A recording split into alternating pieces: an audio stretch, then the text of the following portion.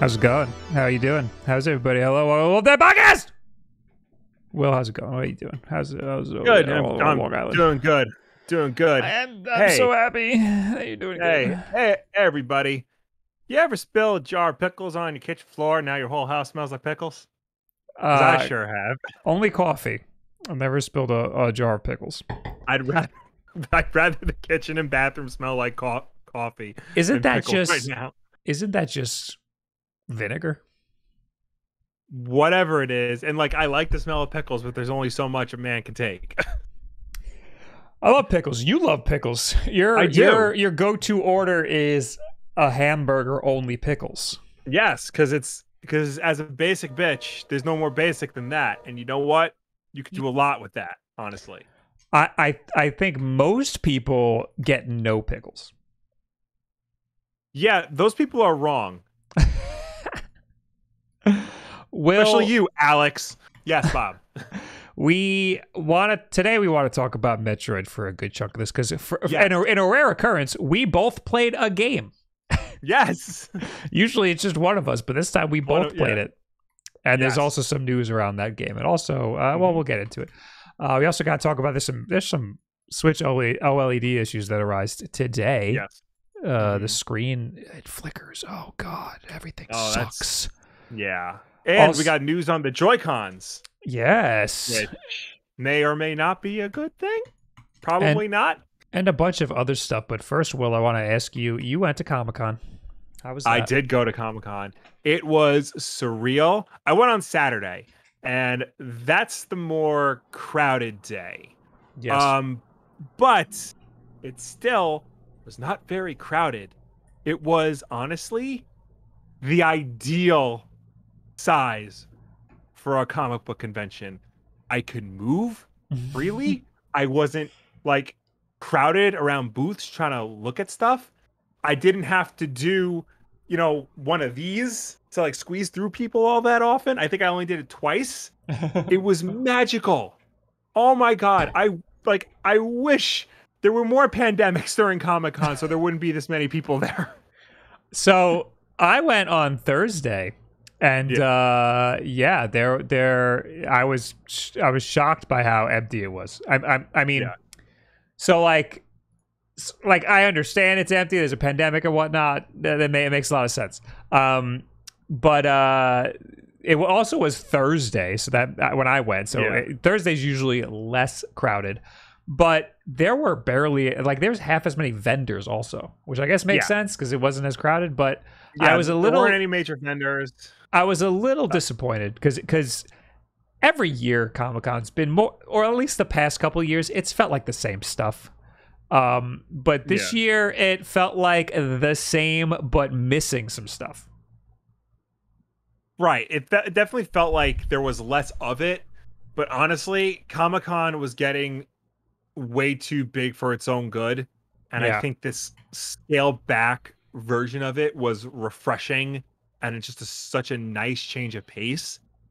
I mean, it would have been nice if there were more things there. It would have been nice, if there were a lot more interesting booths. Like a lot of the show floor was just taken up by a LAN party section, which was a nice idea, but so that was another interesting thing. Like, so Comic-Con is set up by the same people who do PAX, and PAX always has like this free play PC gaming area where it's just a bunch of PC games loaded up with it's a bunch of PCs loaded up with the latest games, so everybody can like sit there and LAN together or play online or whatever. At Comic-Con, they never have that because it's a comic book convention. But they always have a Yu-Gi-Oh! Playing area. It's a Yu-Gi-Oh! Booth. It's a giant Yu-Gi-Oh! Booth and that has all of these tables for people to play Yu-Gi-Oh! Together, and they do tournaments and stuff. That Yu-Gi-Oh! Booth was gone, and it was replaced with a PC gaming area, which was very an interesting choice. Other than that, I was a little disappointed. I usually go to this booth called Bluefin. It's a toy like booth they usually have Mega Mans and other like Japanese stuff. They have they're right next to this other one. I think it's Toei. They were there, and they had Gundams and Dragon Ball Z figures and stuff, but they didn't have any of the gaming stuff that I wanted. Also, Kim Jong-gi or Kim Jong-gi wasn't there because how the hell is he going to get here from Korea? But he wasn't in Artist Alley. So like I feel like a lot of these companies that are maybe foreign didn't come this time because it would have been hard for them. So it's not really the con's fault that I felt like it was missing some stuff, because I mean it's the pandemic's fault. Also, the reason why there wasn't that many people was because they required vaccination, which I think was a necessity. So I don't want to fault them for that either. You know, like, they required vaccination and masks. So you had to have both. Now, I went to Too Many Games this weekend. Yes. Which tell us about that. Required masks, but did not require vaccination. Okay. We went to Too Many Games 2 years ago, and the year before that, I believe. Yes. My God, Will. It was the same size, but twice as many people. Really? It was nuts. You talk about having to squeeze through people, Will. I couldn't. It took me. Wow. It took us like an hour and a half, 2 hours to get through the whole thing. Right. To like snake our way through, but also because we were getting stopped. There were a lot of people who were there for YouTubers. It was insane. But there were people are gonna get sick from that. There's no way. There was too many people rubbing up against each other. But it was fun, at least. That's good. I mean, we wore masks, so we did what we could. Yeah. Anyway, so yeah, I hope the next Comic-Con. I hope we get this all figured out by the next Comic-Con. Yeah. I don't have little faith in the city, but I have very little faith in Reed Pop because actually being at Comic-Con never really is a problem. Trying to go to Comic-Con, trying to get a fucking ticket, is always a problem. I had to try 3 times this year to get a ticket. So Reed Pop also puts on PAX. I never have a problem with PAX. I love PAX. It's my favorite convention. PAX East specifically. I haven't been to West though. But yeah, I love PAX East, and I love what Reed Pop does with PAX East. Comic-Con, there's some tomfoolery that happens pretty frequently. Yeah. Usually I like it though. Usually it's good. Yeah. Willow says, I'm surprisingly feeling okay despite several hugs at Too Many Games. I hugged him multiple times. Yeah. But yeah, no, listen, my con strategy is always sleep a lot, as much as you can. Purell very frequently, or just wash your hands. And drink a lot of water. And I did all of those things. And of course, you got to eat food. Yeah. I did all of those things, and right now I feel fine. So, whatever. I'm doing what I can here. Anyway, thank you for coming to Too Many Games, whoever did. I'm glad I got to see some of you. It was a good time. Anyway, guys. Oh, we got notifications here. Oh my God, we got a lot. I didn't realize. We got Bear 1598 with 7 months. Thanks, guys, for just being you. Well, thank you for being you. You're welcome. Thank you for coming by. GCXC Luke, thank you for the 9 months. I appreciate it. Kikoba, thank you for the 23 months. You're wrong about Metroid having Boss Baby vibes. It is very clearly channeling Boss Baby 2. I've only ever seen the original Boss Baby. I've never seen any other movie, so that's why it gives me those vibes. Thrill House 1980X, thank you for the 100 bits. Was cool meeting you Friday, Bob. Hope my description of the Wawa Gobbler Hoagie didn't ruin Wawa for you, LOL. Okay, so here's another story, Will. Okay, yes. You know how the Too Many Games Hotel is right by the Wawa. You're familiar with that. Yes. So you know that Wawa. I've frequented that Wawa many a times. You know that's a very important place to it's very important to the Too Many Games experience is that Wawa. Yeah. So I was with Hannah, and she has never been to Wawa ever in her life. Oh, so I hope you gave her an education. We went to Wawa on Saturday. She loved it. She was like, "That was incredible." we went in there and she was just walking around. I was like, go to the screen. She was like, there's a screen? You order on that? So we had it on Saturday. The next day we decided we went to some fancy coffee place and we were like, we're going to Wawa. Yeah. We're not even going to eat breakfast here. We're going to go to Wawa. And we went to Wawa and Wood was like trying to get food. And we were like, oh, we're going to Wawa. So we went to, him and his crew was going to go, they were going to go to Moe's. I also fucking love Moe's. But it was breakfast time for me, so I was like, I got to get Wawa. I just had a coffee. I'm not having Moe's right after that. So he convinced his whole crew to go to Wawa. We all get to Wawa. They're out of eggs. Oh. But they didn't like make it clear that they were out of eggs, so you just order something and it just didn't come with eggs. So the Wawa experience on Sunday was ruined for a lot of people. But for me, I just made my thing into a sandwich and everything was fine. Yeah. Anyway, where was I going with that? I don't remember. I didn't get the gobbler, unfortunately. Right. But I did. But my Wawa experience, the first day, 9 out of 10. Second day, I'll give it a 6. It ended up being okay because I basically just made a sandwich. Not great. Fans of the genre should find something to like about it, though. There is a coffee place called E-Brew that is also close to that area, and that was a 10 out of 10. That was awesome. Isn't there a Starbucks like right across the street from Wawa though? There is, but that had a crazy drive-through line. I didn't want to do it. Makes sense. The Wawa coffee, 0 out of 10. Really? The like little like frappuccino knockoff they have, watery as all hell. The latte they had, I watered it down with their coffee, and it still tasted like shit. But I mean, I shouldn't have expected much. Yeah. Anyway. Oh, we got more notifications. I'm so sorry. We'll get to Metroid in a second. Don't worry. All your horses. Wait, that was Thrill House who told me that? That's crazy. C. Calvi, thank you for the 6 months. I appreciate it. Kate, thank you for the subscription. Gator Darren, thank you for the 17 months. Thanks for the great content, bros. Thank you, Gator Darren. Dark Type, thanks for the 100 bits. Come to PAX West next year so I don't have to explain to my work why I'm trying to get a weekend off to go see some YouTubers across the country. I definitely plan on going to too many games. Yes, too many games, but also PAX West next year. There's also talks for Retropalooza. I don't know. Wait, is that what it's called? Where is that? No, not Retropalooza. SoCal Retro. Okay. That's in February. I don't know about that, though. That was literally just brought to my attention today. There's also the Portland Retro Gaming Expo, which I've heard is massive. I don't want to go too far for a retro gaming expo. However, I keep putting off going to LA, and there's people I need to see in LA, and I keep just putting it off, and everybody's mad at me. There's one more thing I want to show before we get started here. Okay. Wonder is it show and tell? I got a couple things from Too Many Games. I got this Mario pin, which is cute. It's the what's it called? What do you call it? Paper Mario style. Yeah.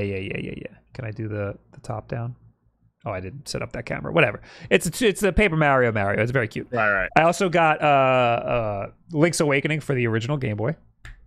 Nice. I also got this, Will. Check this out. Oh my God. What is that? Is that an NES cartridge holder? You guessed it, Will. It's in a freaking beautiful condition. Wow. It was $50 though. But this would be this will be a good prop for some videos and stuff. Yeah, that'd be good to hold our NES games in. How many does that hold? I think like 15. Okay, we have a little more than that, but we do.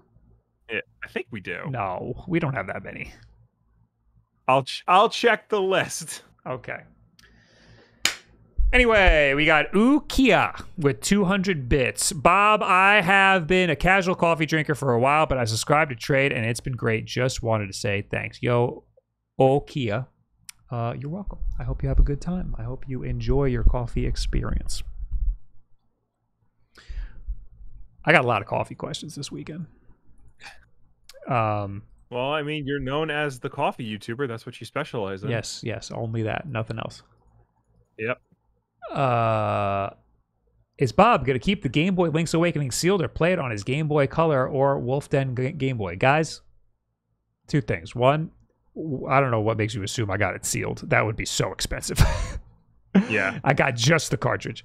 And two, if you want to purchase one of these Wulff Den Game Boys, they are still available right now over at Game Changer Mods. Yes, the Game Changer Mods Etsy. Thank you, Will. I'm gonna get you one of those. You gotta get one. Oh. But yeah, he texted me today saying that they gotta like actually order the cases. So get your order in right now, or else you're never gonna get it again. Anyway, go to Game Changer Mods on Etsy. Let's talk about Metroid.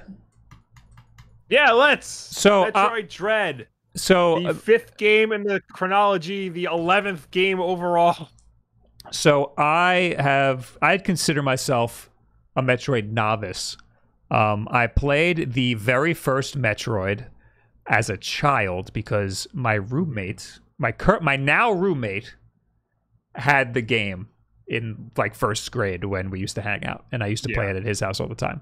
Never got anywhere in the game. Was very confused by it. And I played it here and there throughout the years, but I never really got that far. Barely touched Super Metroid. I played a little bit of Samus Returns, the 3DS remake, and I didn't really like it that much.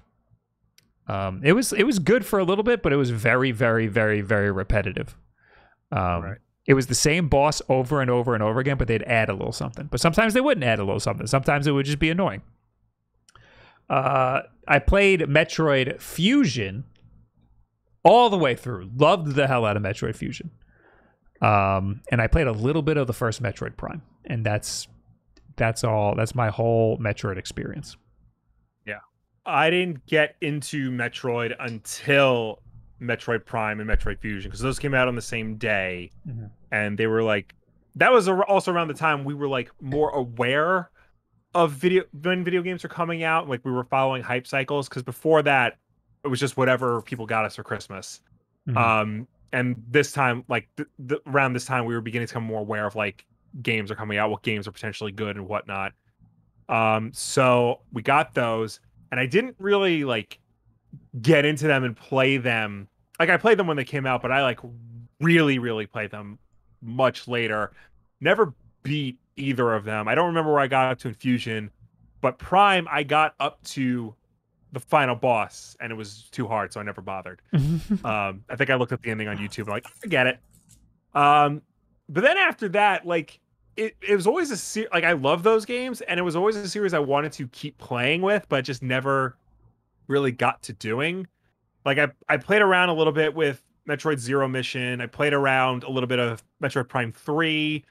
It wasn't until like this year where I seriously tried playing Super Metroid, which a lot of people say is like the greatest game of all time.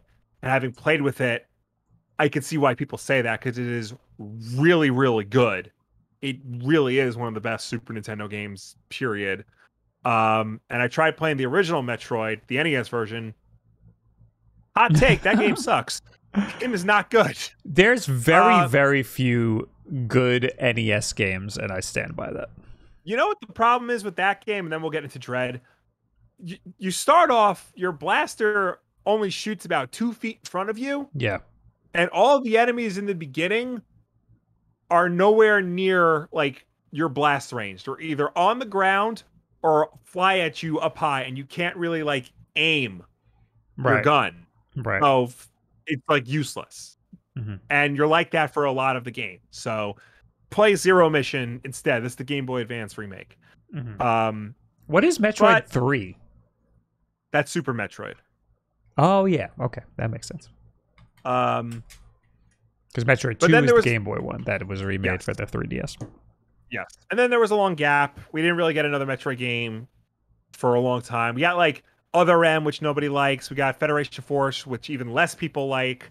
But now we have an actual true blue 2D side scrolling Metroid game. It is Metroid Dread, and it is fantastic. Metroid Zero Mission is also fantastic. I very much Yes. like Zero Mission, and I hope that they give us that in some capacity on the Switch, because it's impossible to play right now. There's like no way to get it. It's available on I think it's available on the 3DS and the Wii U. Right. Right now, the Wii U is the best place to play the majority of Metroid games because that has pretty much all of them except the second one. I would like to address Searist in the chat, who says, for anyone that's more familiar with Metroid, does it matter if I play out of order? I'm in the middle of Super Metroid, but I really want to buy Dread. I'm going to change this question because I thought it was going to be something else. The frequently asked question I get about Metroid Dread is, does it matter if I'm new to Metroid, if I'm new to the Metroid series? I think this answer's the same for Cyrus over here. Just play Metroid Dread. It does not matter. The story is almost irrelevant in Metroid. Yeah. I would say it's completely irrelevant. It has a story, but it's really more context. Like it tells you, like it sets it up, and then it just go about your own devices.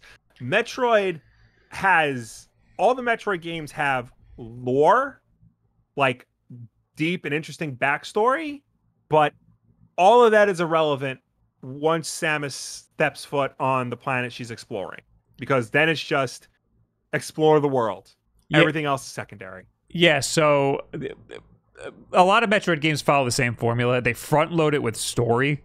So like once you turn the game on, they're like, this is what's happening, and they give you like a slideshow cutscene of what's happening, and then the game just lets you go. And like Samus doesn't even talk, like there's no dialogue, like nothing happens. Every once in a while you might get like a computer telling you something, but it's just content. It's just what your mission is basically, or what's happening in the world. Yeah. It's not a lore thing.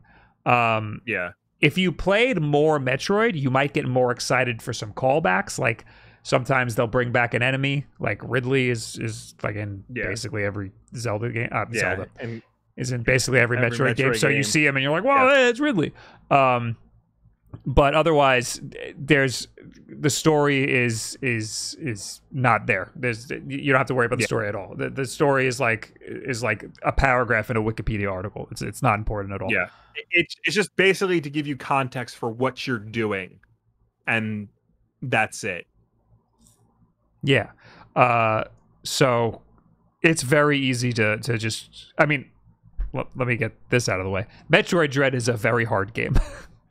But it is very easy to just pick this up if you've never played a Metroid game before. Yes. But let me get back to that. It is a hard game.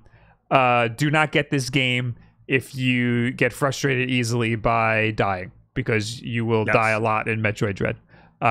Also, obtuseness, because all the Metroid games are they're not hard in the sense of like finding your way, but they can be very obtuse as to what you have to actually do in order to progress.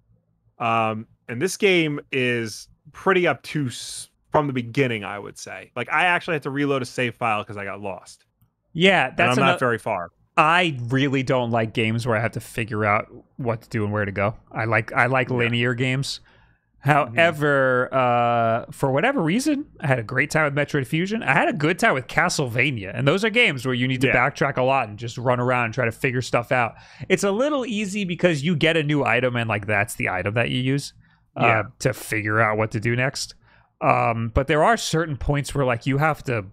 There's like hidden like spots in the wall that you have to shoot that you never would have. There's no indication at all that you would have to do that. Yeah. So, I mean, I'm playing on Twitch, and so I have chat helping me every once in a while if I get like too lost. So that's a little easier. But that's not why the game's hard. The game's hard because the enemies are very hard. Like, you have those Emmys, these guys. Yes. That are oh god, I dropped the other Emmy. Oh god. These guys are following you around. And they're basically unbeatable until you get a certain a power up. Yeah. So I mean, the good thing about the Emmys is that they're only in a certain area, so you know what area to avoid.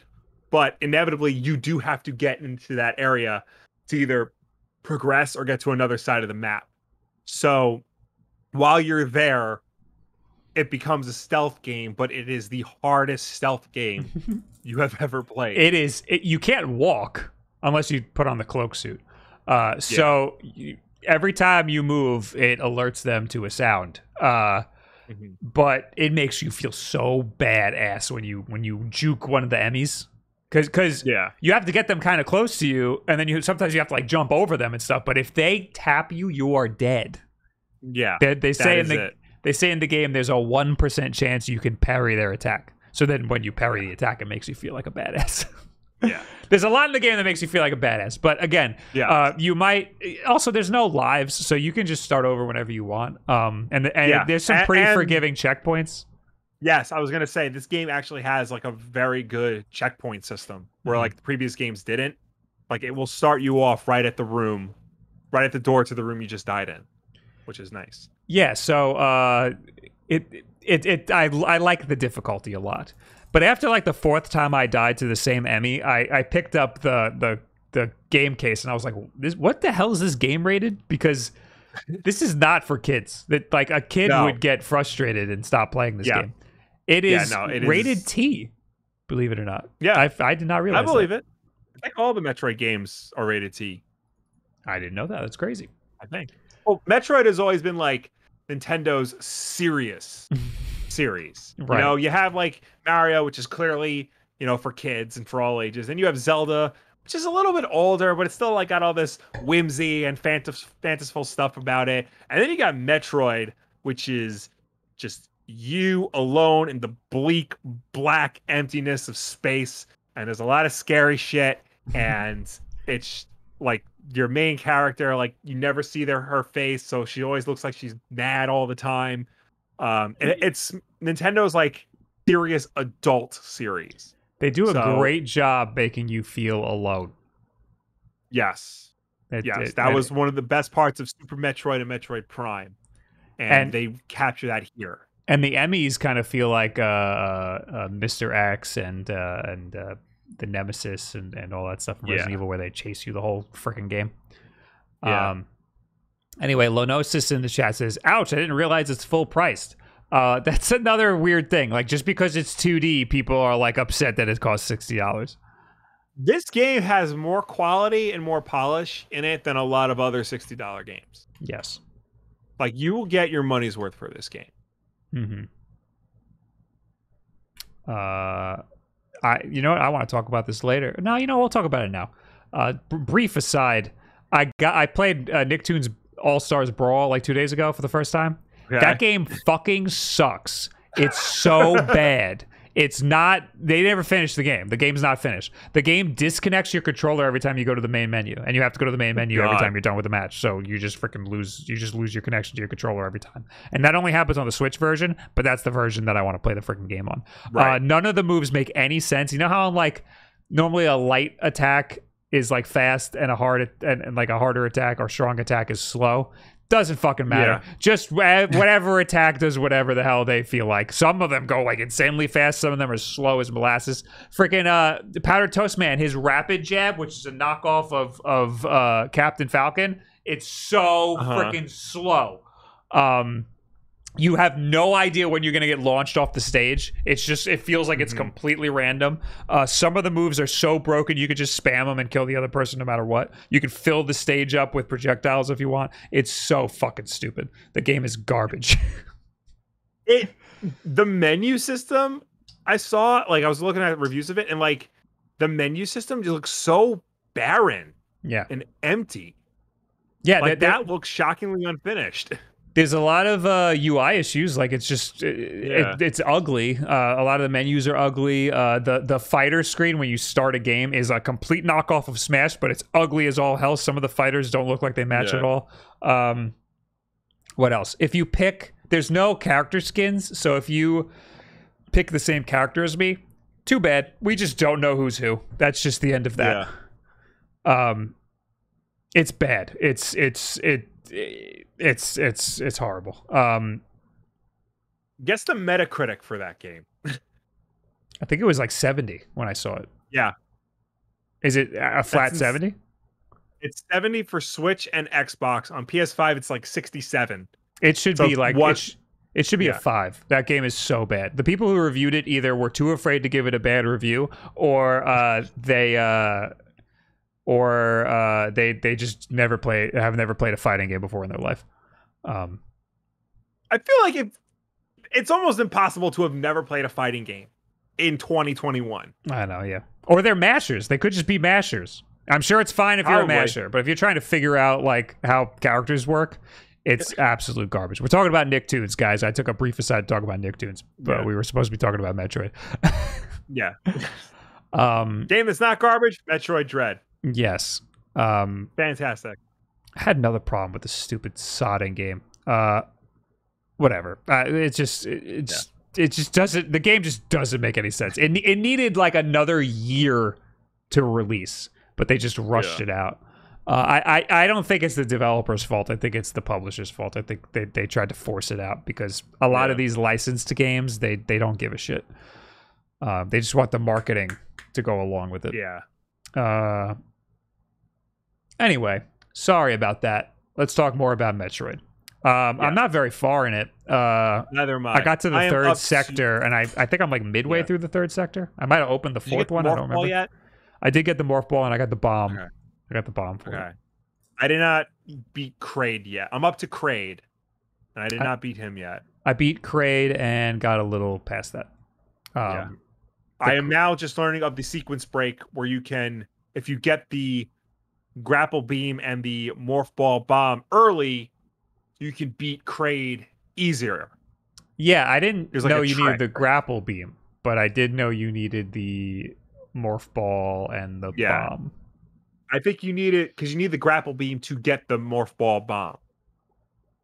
There's a way to get that out of sequence. I don't think I got the grapple beam.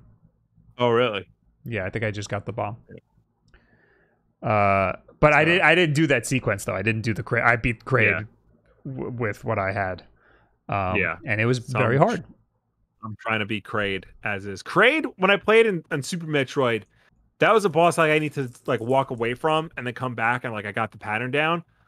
This one is a lot different from the way it is in Super Metroid. His moves are different. His mentality is different. He's still stationary and like it's just you stand there and you attack him, but it doesn't feel anything like it did in Super Metroid. They really did a good job of like changing it up and surprising you with how to fight him.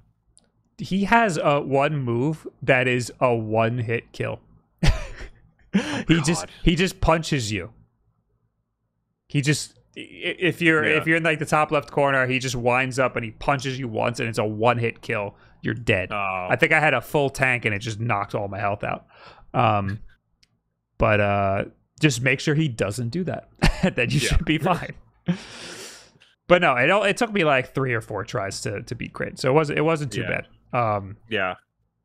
But again, the boss design is incredible, and it feels really good to have different types of bosses partnered with the enemies that are stalking you, and you need different abilities to kill and whatever. But in Metroid 2 or Samus Returns, the remake I made, it was the same boss. I think you had to beat him like 16 times or something. It was I was so annoying. That might just be a holdover from the fact that that's a Game Boy original Game Boy game, right? That they had to remake for the 3DS. Yeah, which in that case they could have done a better job of like redoing the bosses. Yeah, it's definitely an original Game Boy game. I might have liked it more if I just played it on Game Boy. Maybe I'll get it on Game Boy. Maybe I'll try that.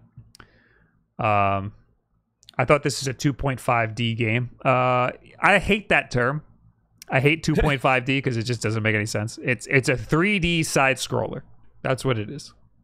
2.5D used to mean like games like Doom and Duke Nukem 3D, where it was like all sprites, but they made it look pseudo 3D.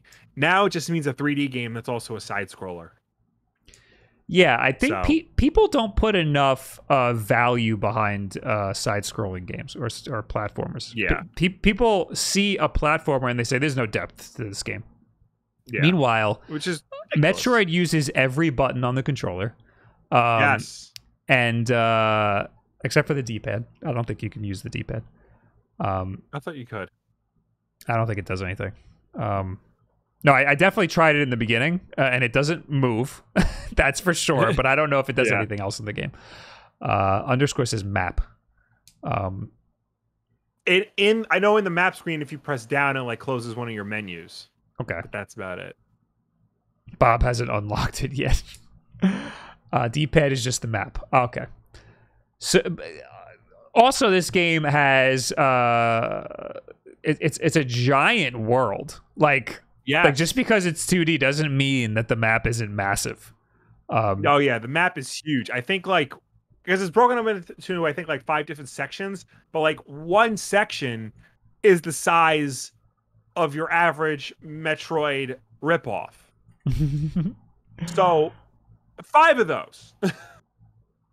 So the only thing that I could see being a good argument for this game being too expensive is that the game is a little short for a $60 game. It's it only clocks in at 8 hours and 9.5 if you do some extra stuff, if you don't like plow through the main story. And if you're a completionist, it only takes about 12 hours, 11.5, 12 hours. So that's not that much content, but honestly, I wish every game was 8 hours. Yeah. 8 hours is the perfect length of a game for me because I just want to get the game over with and move on to the next game. There's too many fucking games. Like, that's 8 hours, you know, taking into consideration how many times you die, how often you get lost, if you're getting every upgrade or just the basic ones, the story important ones. So that can vary. That can be as short as 3 hours because people are trying to speedrun this game right now. And it can be as long as like 20 hours. Like it's all possible. People are saying a game like this can go either way. People are saying that the completionist time is not accurate. The 12 hours because once you beat it once, it unlocks a hard mode. Oh, so that should double the main story time. I might consider doing hard mode just. Really? Because I think the game's just like awesome, and I don't want it. I kind of don't want it to end in 8 hours, but I think that would make for good Twitch content. One thing I'm upset about with this game is that I kind of just want to play it, but I feel like I'm obligated to play it on stream now because I'm trying to do a playthrough. But I kind of just want to play it like just on my leisure time. So I'm upset because I have adult responsibilities and I never get the chance to play it. Maybe I'll play it while I'm editing the podcast. Like I'm going away this weekend, and like I want to play this game, but I can't. I have to wait until I'm back to stream. But anyway, so people need to know if this is a game that they should get. I would say almost unequivocally yes, unless you have like a real aversion to 2D platformers for some reason. Yeah. Or games that aren't so linear. You might have to figure out what you're doing a little bit. Now, I normally hate games like that, but I like this one. There's enough good shit and great level design where I don't feel like it's a burden to have to backtrack a little bit. Yeah. Also, too, it does kind of guide you. Yeah. But it doesn't make you feel like an idiot for it. Like, because a lot of games of this ilk will just flat out tell you where you need to go. Metroid Fusion kind of did this too.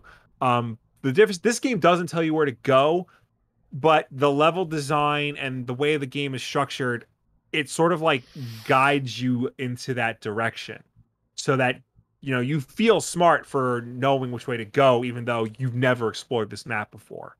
Yeah, like you get the morph ball and then the game doesn't say anything. You're like, okay, now what? And then you walk you walk out of the room where you got the morph ball and you're like, oh, there's a little tiny hole I can fit into now. And then you go into there and then it opens up a whole new area. So, and not only that, you can now go back because, you know, you'll see tracks for where the morph ball should go. And if you played Metroid before, you know, oh, that's where for the morph ball. Yeah, so if you go back to those areas and even if you look morph ball there. Even if you look on the map, you'll see little corridors on the map that are like kind of grayed out and you're like, oh, I can now go there. So then that you make a mark on the map and you go over there just to see what's over there. I did spend like an hour last night just wandering around trying to see, like, going to areas. Like I got a new beam for the new beam gun, and I was like, okay, well, this opens a certain type of door. Let's go see where those doors are. And I went to wherever I thought that door was, and eventually I got to an area that that I needed to go to. So yeah, the linearity isn't really an issue to me, even though that's usually an issue to me. I had my Japanese class today, Will, and my teacher asked what game I'm playing, and I said, I'm playing Metroid Dread. And then he asked, what type of game is that? And I said, platformer isn't a word in English. It's whenever I like write it tries to autocorrect it, and like it's not like a dictionary term. It's just not a word. No. It's just a word we use to describe a type of game. So I was like, so that word definitely doesn't exist in Japanese. Right. Also, the other type of game that Metroid is a Metroidvania game. Yeah. So that word also probably doesn't exist. I've heard it referred to as search action. Oh. But I don't know how common a phrase that is. I have never heard that. I've heard it like once or twice because it's an action game. We have to do a lot of searching. Yeah. Search action. I don't know. I wouldn't use that. I wouldn't use that. I have never heard that before in my life. Yeah.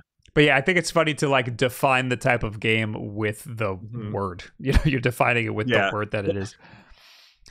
Somebody else in the chat just said, I don't like stealth sections in games. Is it the only reason I am hesitant to get it? Go fish goldfish, watch some gameplay, because the stealth isn't really stealth. It's not like you have to sneak, or I mean, you do have to kind of sneak around, but like it's fast paced. Like you're really playing tag, and the other guy's it. You're just running away from the thing. It's very heart pounding. Yes, you can escape the Emmy, so like the Emmys only live, like I said, in a certain section of the map.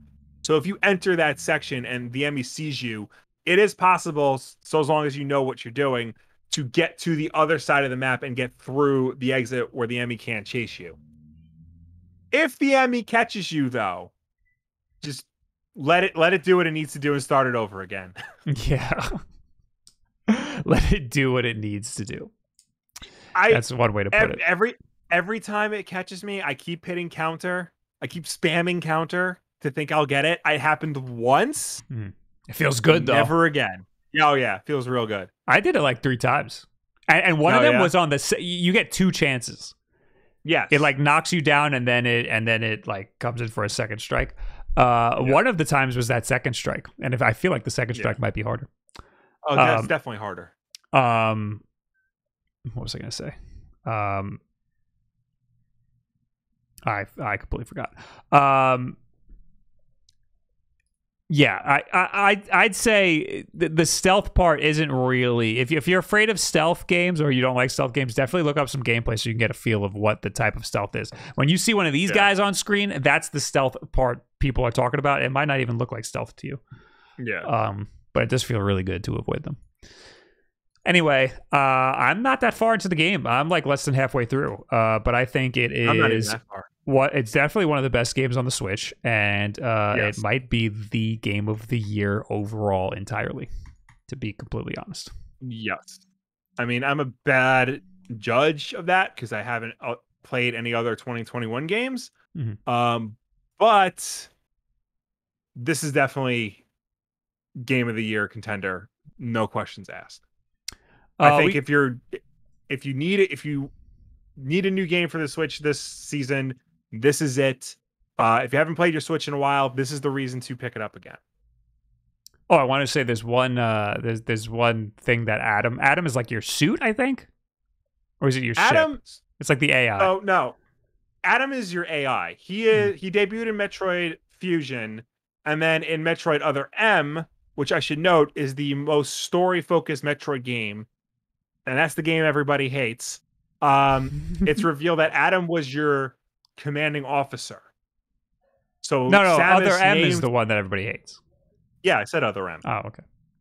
Yeah. But he started in Fusion, then he was in Other M, you're saying. The AI was in Fusion. The AI was in Fusion, and Samus called him Adam because the AI reminded her of Adam Malkovich, who you see in Metroid Other M, the game everybody hates. Okay. Yeah, I understand. Anyway, there was a part in the game where Adam says, he basically says like, there's nothing you can do except your helplessness. Yes. It's like, okay. Yeah. I guess that's where we're at in the game then. Yeah. Yeah, the game gets it. They do a really good job making you feel like you're fucked in this game. Yeah. Anyway, what? So they just reconned Other M for Dread? No, that's not what they said. No. The Metroid series, because I was watching. Other M is a prequel, it sounds like. Other M takes place right after Super Metroid. Okay. I was watching like GameStop's Metroid lore video or whatnot, and they basically run through all the story of all the Metroid games.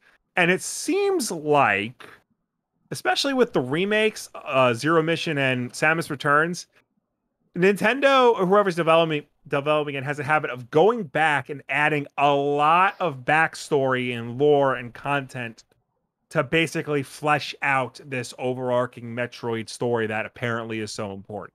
Mm-hmm. So there's a lot of information in the original Metroid. There's not a lot of information in the original Metroid game. There's none at all. But Zero Mission adds like all this context to the Chozo history and the creation of the Metroids, and then Samus Returns adds even more history of the Chozo and the legacy of the Metroid and whatnot. And then Other M adds in, you know, what happened after the Metroids all died and all this other crap that really kind of takes away from the isolationist and the loneliness factor of it, because not the loneliness, the mystery. That's what I meant to say. The mystery of Metroid, because like every Metroid game, it feels mysterious, because like it's just you on this planet. You don't know what's going on. You're just basically trying to survive and get out. And then here comes all these other games that like just keep piling on all this shit. It's a great vibe. Yeah, the game gives you, which is just, it's just like it's just a dreadful loneliness and like helplessness. Yeah. But it feels awesome when you finally do something, and like the game's designed so well to make you feel like there's nothing you could do, and then you do it, and you're like, I'm awesome. That was awesome. Yeah. So there's a lot of great moments in the game that make you feel really good. Yeah. Meowsies in the chat said, didn't Bob never finish Breath of the Wild? What the fuck does that have to do with anything? Breath of the Wild is too big. Yes. I will go. I'm thinking that's next on the list after I beat Ocarina of Time, which is going to be put on hold until I beat Dread, because I'm having a good time with Dread. Anyway, so yes, we definitely recommend Metroid Dread if you are if you're considering it. I mean, of course, there's going to be some people who aren't going to like it, but I think most people will like it, even if you're not into games that aren't so linear.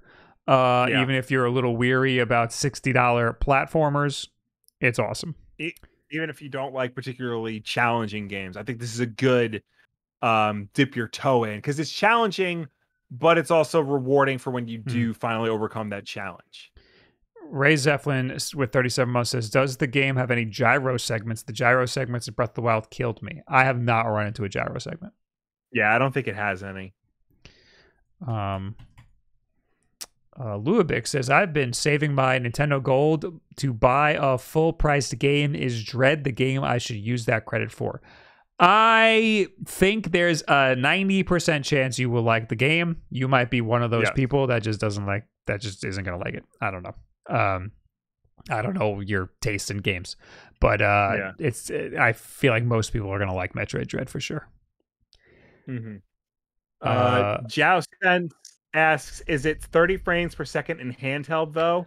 I heard it is. I've only really been playing it docked, and it looks beautiful docked. So I've been playing it handheld because I'm primarily a handheld player, and I am not bothered by it. Like I've had no issues with frame rate or stability or anything like that. I haven't like actually sat there and looked to see if it was 30 or 60 because the game just plays fine. So I don't think that's I had important. one frame dip in one section that was pretty crazy, but there was a lot happening on screen, and I was running from an Emmy, and things were going nuts. So like it made sense for that to be like that. But again, I'm only playing in docked mode for the most part, so it's a gorgeous game to me. I have not, so I don't know. I couldn't tell you about the 30 frames per second in handheld. But it's not like it's a freaking like a multiplayer shooter. It's not like you need those extra frames. Yeah. The Holy Flamingo with the Prime subscription. Hey, Bob, it was my birthday yesterday. Happy birthday. And I just got the Xbox Design Lab controller. Thanks for the YouTube video the other month for sharing the awesome site. Thank you, the Holy Flamingo. I'd like to see that controller. Yeah. Tweet at me or something. Send us pics. Yeah. Or you can link one in the chat.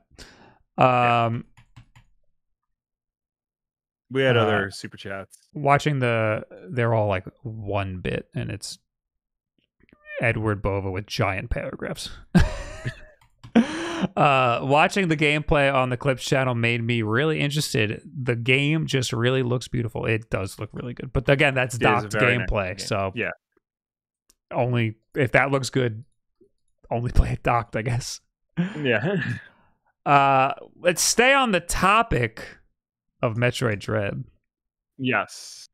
But let's talk about how, you know, the real big gimmick here is that Kotaku wrote this article, and everybody went nuts. Everybody hated Kotaku after everybody this. piled on Kotaku. Yes. So Kotaku wrote an article. Metroid Dread is already running on Switch emulators. Right. Which, is that a bad title? It's a fair title.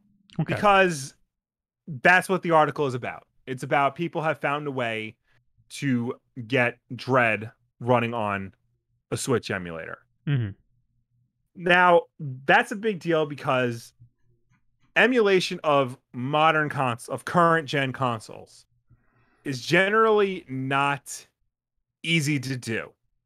It's generally very difficult because there's a lot of like firmware and other weird system quirks that take a long time for the common folk to figure out.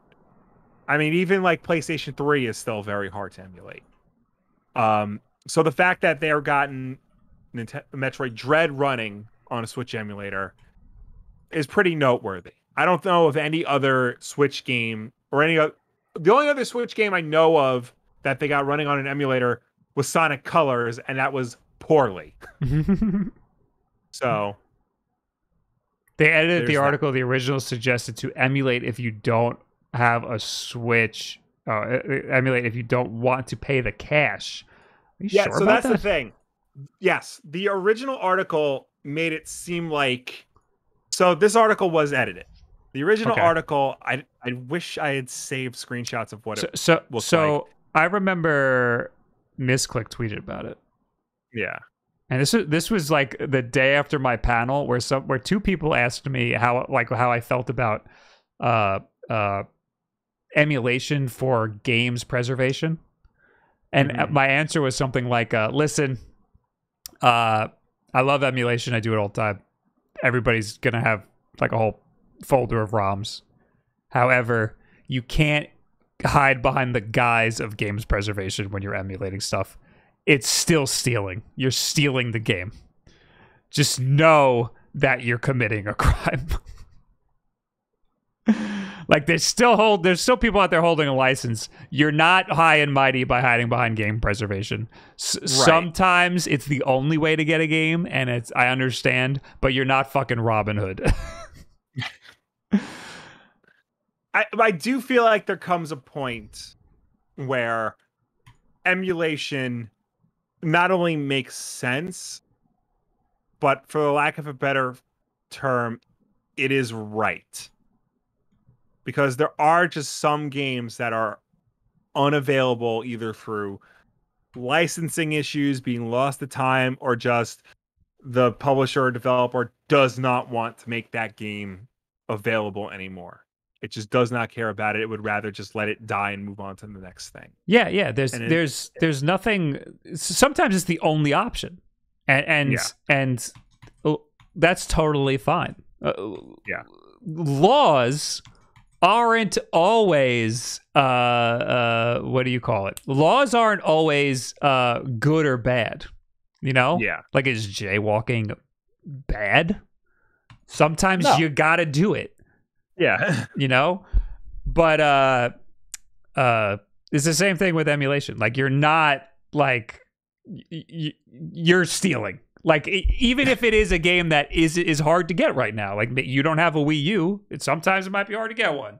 Yeah. Or it's insanely expensive to get some of these old consoles. So playing Metroid Fusion is going to be a problem. It's so much easier to just emulate it. And you know what? I encourage you to go out and do it, but you're still committing a crime. I think the classic example was Earthbound. Yeah. You know, for decades, the only way to play Earthbound was on a Super Nintendo. And if you never played Earthbound before, if you want to get a Super Nintendo cartridge, it was cost prohibitive. It was like $400. Mm-hmm. So for the longest time, the only way to experience Earthbound was to emulate it. Then they put it on the Wii U, so you can play it on the Wii U if you had a Wii U, but nobody had a Wii U. Mm-hmm. So it was still easier and much more, cost effective to emulate it. And now we're back in the same circle because Nintendo has not put Earthbound on Switch Online. I think that there's nothing wrong with emulation. And I think there's nothing wrong with getting some ROMs. Support developers as much as you can. Tell these publishers you want these games, these old games, to be put on newer consoles, and to make it easier for you to get it. I think the best way to fight against piracy is to just make the games as accessible as possible. It worked with the friggin' music industry. Of course it's going to work. And it worked with the movie industry. It's going to work with every other industry. The only I just don't like people hiding behind the guys that they're like ethically or morally or right by stealing games. Like, you're still stealing the fucking game, dude. I don't know what to tell you. But sometimes it's just easier, man. So I mean, if you want to be sometimes you just gotta be a criminal. You know, just because you're doing something illegal doesn't mean you're a bad person.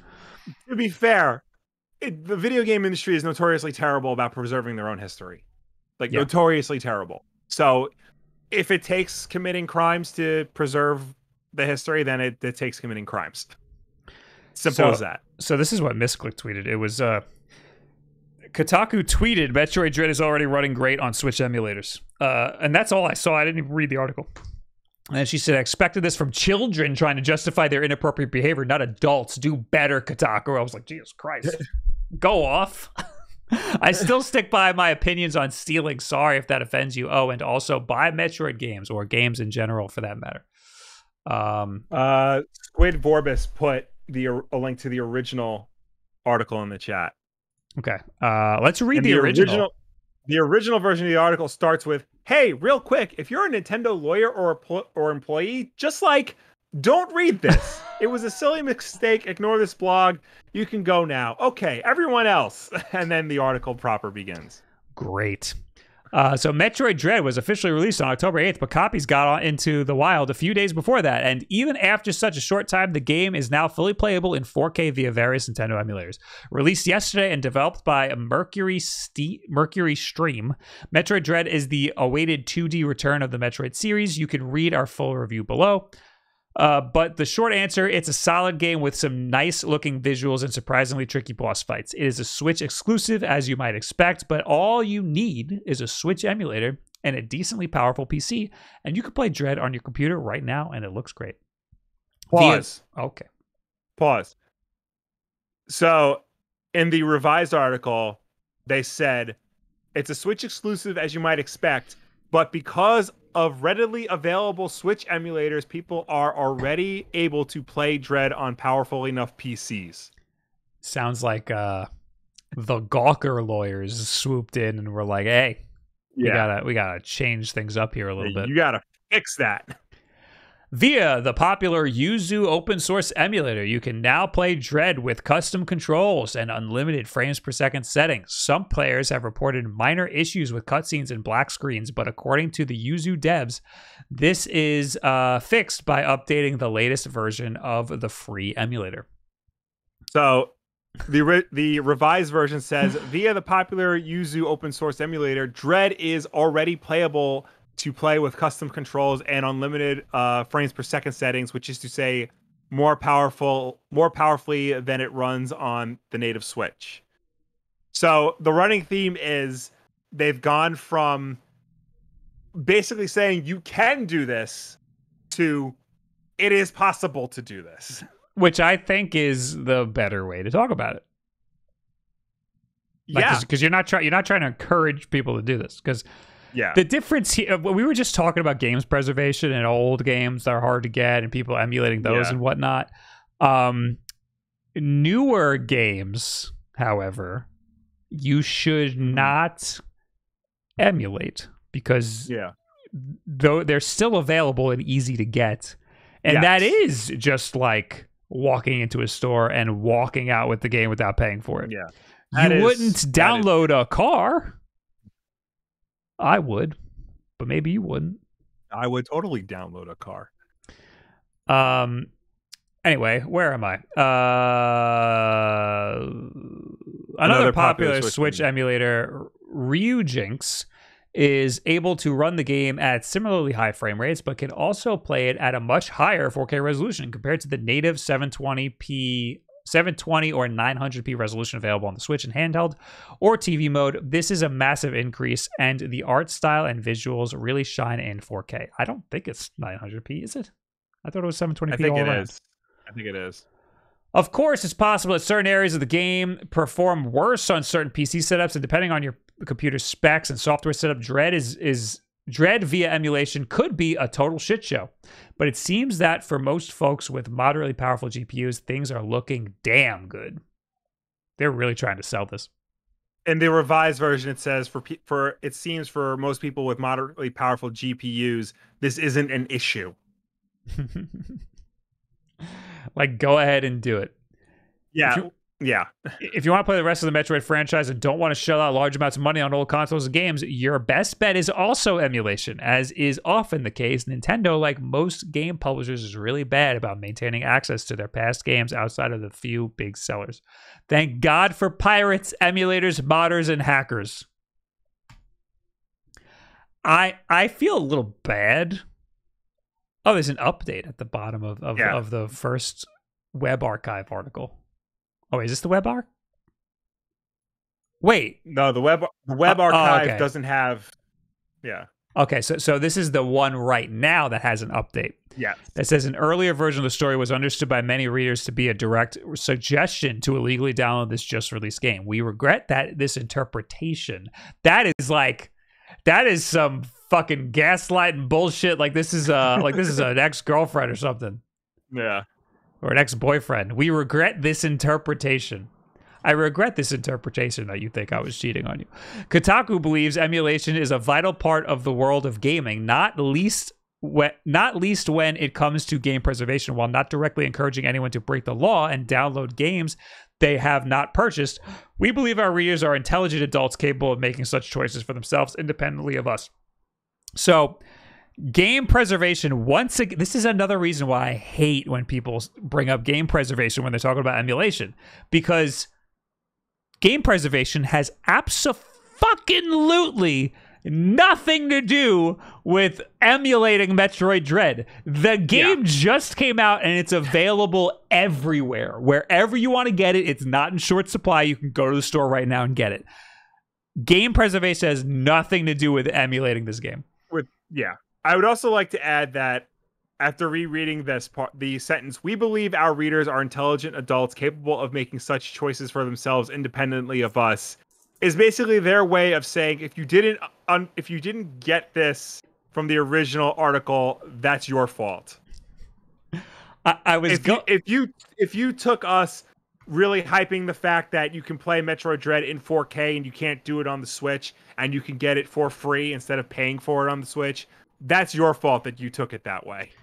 I felt bad for Kotaku at first because there's like, if a YouTuber says exactly what they said, nobody would care. Everybody would be like, yeah, game preservation. Yeah, that's fair. Emulation's so punk rock.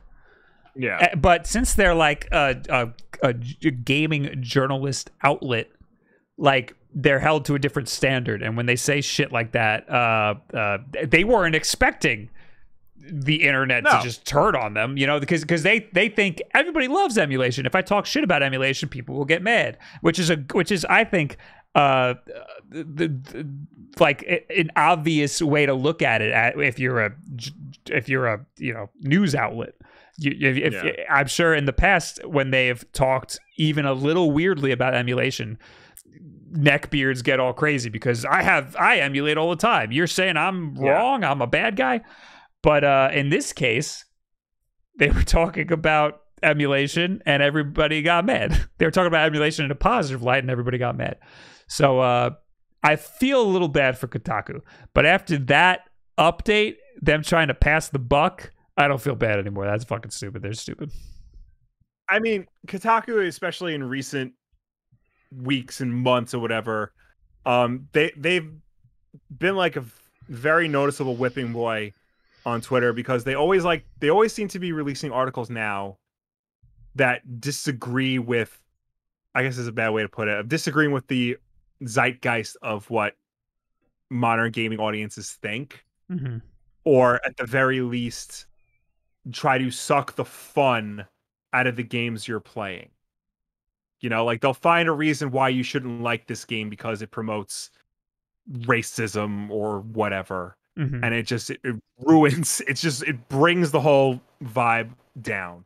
And it's uncalled for. I think they do some good work still, but it's buried underneath this need to be the bad boys and girls of games journalism, when really you're just coming across like killjoys. Yeah, lately Kotaku's been saying a lot of weird edgy stuff, and it's not being received well. And again, I feel a little bad because at the same time, if a YouTuber like for example, Spawnwave would never do this, but but Spawnwave is a YouTuber that is basically a games journalist. He talks about the news, you know. And if he said something like this, like promoting emulation, and no one would care. Everyone would be like, whatever. That makes a lot of sense. But because it's a written news outlet, people got a little crazy. Yeah. So I feel a little bad, but at the same time, no, I don't.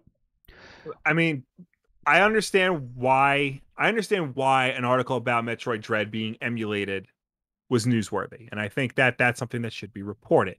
But there are ways to report that without encouraging people to go out there and do it themselves. I think that's the major failing. We're being asked, Squid Vorbis says, what's your thoughts on MVG's tweet about it? I don't remember his tweet about it. I'm trying to find it right now. Emulators exist. You can cover your... Oh, here we go. Emulators exist. You can cover your eyes and ears all you like, but they exist. Switch games running on emulators day one is news, and it should be covered just like when N64 games ran on Ultra HLE on PC in 1999. It's news. Yeah, that's why I kind of feel bad for Kotaku. But you were here with us when we read the web archive, and that was a little weird. The little wording was a little sus. And their reaction to the reaction was also not very professional. So, but that's, again, here we are holding Kotaku to a higher standard than we would a regular YouTuber.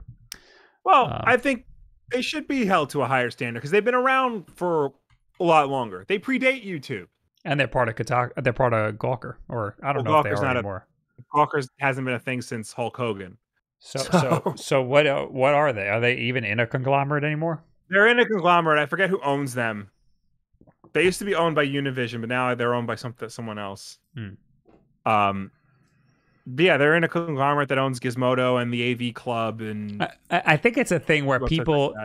There are people who are mad at Kotaku for even reporting on it. That's a bad take.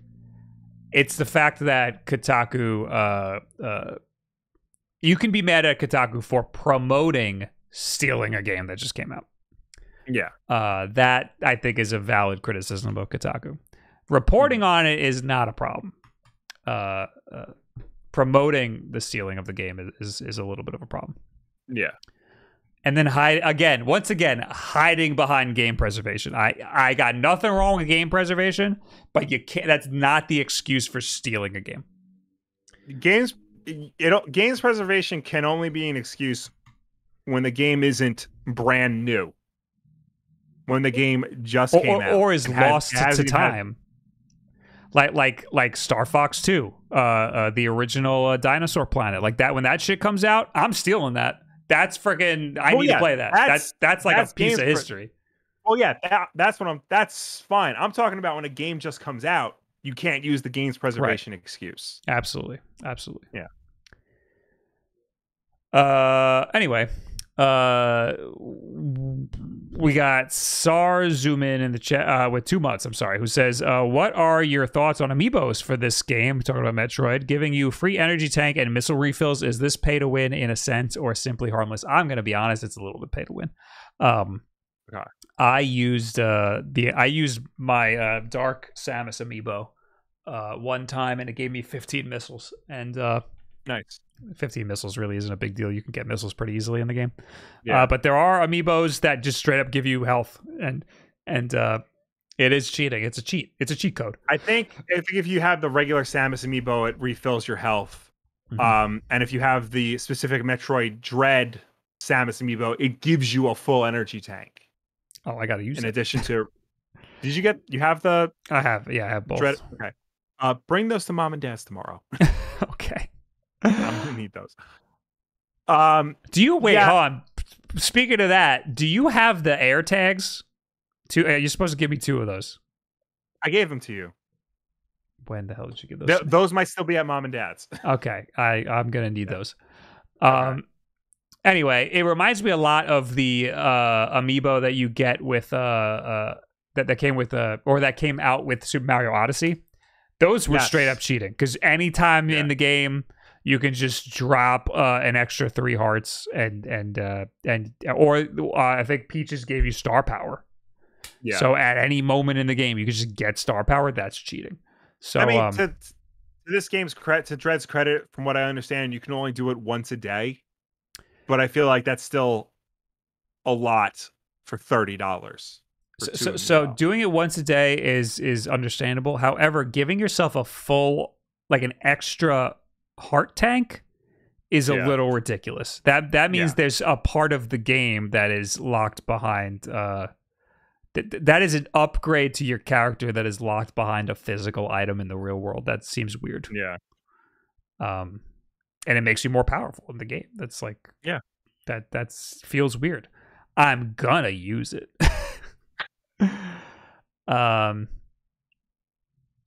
But yeah. Anyway, what am I talking about here? Oh yeah, we were reading notifications. Oh, Mecha Drag with 100 bits. Welcome back, bros. Hope you all enjoyed the cons you went to. Bob upgraded and purchased a new X Pen drawing tablet last night. I've never heard of X Pen before. It won't let me look for it. X Pen drawing tablet. While you do that, I found out the amount of physical NES games we have. Okay. 22. Holy shit. Apparently, we have 2 copies of Bad Dudes on NES, which I think is wrong. I don't doubt that. Another brief aside. This was very interesting, and this is relevant to the podcast. We're done talking about Metroid. Metroid's over. Okay. Get it. It's a great game. Yes. While I was at Too Many Games, there was a WATA booth, WATA Games. I saw this. Yeah. Immediately next to Heritage Auctions. Yeah. Not even trying to hide it. Definitely just paid for one big space and cut the booth in half. Yeah. Like, what are they thinking? They're just completely shameless about it. That's just some arrogance right there. Like, either they're completely oblivious to the fact is that there's a big controversy going on, and that the people who would attend an event like Too Many Games probably are aware of that, or they're like, fuck those nerds, we'll do what we want. And here's a picture of John from Small Wave just standing in front of Heritage Auctions. He wanted to get the picture, and then I was like, I'll take it. Let's do it right now. And then I took it, and then he was like, you could post it. So I posted it. That was funny. Now people think he works for Heritage Auctions because of this picture. But another thing that really pissed me off was there was another vendor. There was a lot of vendors that were the prices for games at Too Many Games. The last couple years we were there, the prices were great because there's a lot of vendors selling the same stuff together, so there's very competitive pricing. This year, the prices for shit were insane. I saw Resident Evil Dead Aim. Possibly the worst Resident Evil game that exists. Yeah. $70? Fuck that. I saw Are you out of your mind? I saw 3 copies from one vendor, had 3 copies of the original Super Mario Brothers in the box, complete in box, open, but complete in box. $400 to $500. What game was this? The original Super Mario Brothers, complete in box, $400 to $500. And absolutely not. I said, the guy was behind the counter, and I said, "Excuse me," and he was right in front of me, and he was just looking at his phone, and I go, "Excuse me," and he didn't look up. He took a step forward, but didn't look up from his phone. And I just said, "Okay," and I turned around and walked away. But then E grabbed my shirt and pulled me back, and I looked at the guy, and then he went, "Yes," and I went, "Why are these? What's the deal with these? Why are they expensive? Like, what's the price? Like, why are these this much?" And he goes, "Just the box they're in." What could possibly be different about the box that they're in? Nothing. If they all look the same, then there's absolutely nothing. They all look the same. It's just the original Super Mario Bros. Box. They don't have a sticker on them because they were opened already. Right. It's just the original Super Mario Brothers. So what I did was I immediately bought a case for the one that we have. which I bought for $15 like 4 years ago. That's the part of the problem with what Heritage Auction and Wada Games are doing. They're artificially driving up the price of not just, the graded video game collecting, but regular ass video game collecting. Because now everybody thinks they have the next $3 million game when they don't. They have the most common game in existence. I mean, a complete in box copy of Super Mario Brothers should cost more than just the cartridge itself, but not $400 more. Do you remember when we were at Long Island Retro Game Expo and I found a copy of Pokemon Yellow in the box? It was Japanese, a Japanese Pokemon Yellow in the box, and it was $40. And I was like, yo, this is mint. This is awesome. I'm getting this. And I bought it, and I bought it for $40. And I was like, this is awesome. Thank you so much. The guy was like, no problem, man. And he went under the counter, picked out another one, and put it right back. And it was the same. It was in the same condition. It was perfect. It was beautiful. And I was like, fuck, I guess it's not rare. They had Pokemon Diamond and Pearl and whatever, Japanese in the box, $100 to $125. Ugh. Not a rare game at all. No. But I'm still not sure if. I mean, I guess these are just the prices of games now. That sucks. It's disgusting. That's cost prohibitive. That's why people say it's okay to pirate. Because the games are too expensive. That's games preservation right there. If they're cost prohibitive to buy these games, then what do you expect people are going to do? I don't think I saw a N64 game with a box under $100. That's disgusting. It was bad. It's it was really sad to see how terrible this market became. Yeah. PokeShock says Pokemon games are stupid expensive. They weren't like a few years ago. They're extremely common. I mean, I understand like Pokemon Ruby and like Heart Gold and all that stuff are those are like sought after games. So getting a mint version of that is a big deal. But I mean, the Japanese original games, they should be like a dime a dozen. There's so many of them. Yeah.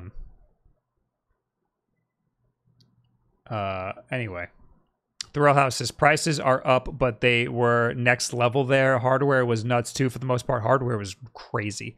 Japanese games usually aren't nearly that pricey. Yeah, Japanese games are usually a little bit, especially the older stuff. They're usually a little bit cheaper. Yeah. People generally would say if you're collecting for the NES, collect for Famicom because you get the same games for a lot cheaper. I'm just making a note that we talked about this for a while. Okay. Yeah, hardware was insane. There was I found an original Xbox Halo, original Xbox Halo Edition console, $400. Fuck. It came with the box, but still. Yeah. There's also some N64s that came in the box. One of them was Japanese. It was the watermelon one that was like two-tone. It was like pink and white. $450. Like, it was rough. It was rough out there. I remember one year at Long Island Retro Gaming Expo, there were several booths that were selling Nintendo 64s for $64. Any more than that, it's don't buy a Nintendo 64. Well, I think times are different now. I'd really hate for this to be the case, but I think that this is the price. These are just the prices moving forward for these fucking games. Is very disappointing to me. Yeah. So, pirate games is what we say. Yes. Yes, steal games. Yeah. Thrill House 100 bits. Nah, that was the $400. That was the special $400 box edition that she's talking about, the original Mario Brothers. Yeah. The way I got that was the way I got my original Mario Brothers is I bought the cartridge, and it came with the I think I got just the cartridge, and then I went to a store in like Florida or something, and they had a box and a manual. No, they had a manual and they had a game and a box. And I said, no. This is what happened. I got the game and the manual, but no box. Right. And then I found the game and the box, but no manual. And I said, can I buy just the box? And they said, okay, $5. And then now I have a complete in box original Super Mario Brothers for $15. There you go. Anyway, moving on. We're running late here. Let's talk about the Switch OLED. There's a new problem that was just discovered yesterday. Oh, yeah. This article was written today, but somebody tweeted this at me, I think, yesterday. Sensitive to PWM flicker? If you don't know what PWM flicker is, you're not sensitive to it. You'll want to keep the Switch OLED screen nice and bright. I'm not reading this whole article. I'm just going to play this video. Okay. Wow. Sorry. Here's the deal. The way that this... You know that LCD screens, OLED screens, sometimes even LED lights, they flicker. They turn on and off rapidly. They pulse. It's noticeable on certain cameras. It's not noticeable to the naked eye, at least most of the time. Or 90% of the time, it's not noticeable to the naked eye. The OLED switch does this. It flickers just like any screen does. If you put it in a slow motion camera, you'll see the screen flickering. But it varies. If you want to lower the brightness, it doesn't just lower the brightness. It increases the time between flickers. That's how the brightness decreases. So visually, it looks like the brightness has decreased, but really, what it's doing is it's flickering more, or the flickering is more noticeable. you can try it on your OLED Switch. I tried it. It's completely unnoticeable that the screen is flickering. But if you put it under a slow motion camera or even just your phone at 120 frames per second or 240 frames per second, you'll notice some scanned lines and you'll notice it looks like it's flickering. If you look at just this video, you might say, damn, that looks really bad. I don't want an OLED Switch. But really, the naked eye, you don't see this at all. This is not what it looks like. It doesn't look like this. It looks like it's running just fine. There are few people where flickering like this might become an issue. If you are one of those people that claims that you can see 240 frames per second on a PC, that doesn't mean you're somebody who's sensitive to this sort of flickering. It's not the same thing. I think they said it's like 1,000 hertz. Like the screen is like 1,000 hertz when it's at full brightness. So like you would never. Jeez. Okay, so LCD screens such as the one in the regular Switches also flicker, though the PWM of LCD screens tends to be around 1,000 hertz or more. Higher frequency, so more difficult for humans to perceive. OLED screens, on the other hand, usually have a much lower PWM frequency and can be more noticeably prone to flicker. Again, if you're sensitive to that sort of stuff. And I guess you'll know if you are, but most people are not. This video says screen flickering causes eye strain for some users. This is due to the pulse wide modulation PWM implementation for screen brightness control. I feel like I have to keep stressing it's a low chance that you're susceptible to this sort of flicker. If you have been, if screens have ever bothered you in this way before, definitely like go to a big box store and see if they have a switch on an OLED switch on display. This guy's testing it with he's testing it with auto brightness on, which means he never put it at full brightness. Right. Because it gets way brighter when you turn auto brightness off. So if you have an OLED switch and you are susceptible to the PWM flicker, you need to play it as bright as you can. But now you're getting a big bright screen in your face. So again, I'm going to say this isn't that big of an issue, but if you have felt weird looking at certain screens, maybe look into this. Monkey SK says, Bob, what is your video on the burn-in test coming out when it burns in? And who knows when that's going to happen? You can't rush this thing. I can make a video tomorrow and fucking I'll have nothing to say. But anyway, that's that. That's the whole article. Is that there's a apparently it flickers really harshly, and that could be a problem for certain people. Okay. Anyway, that's PWM flicker. Will, you put an article in here about Joy-Con drift never ever being fixed ever. Yes. So, should I just sum up the article real quick? Yes. Okay. So there was one of those Nintendo Q&A with the developers within Nintendo, and they talked about working on the Switch OLED model, and the company revealed that it had steadily been making improvements to the Joy-Con to try and make them more reliable. The joysticks that came out in the 2019 Switch Lite aren't the same as those that came in the original 2017 model, and they've continued to refine them more and more over the years.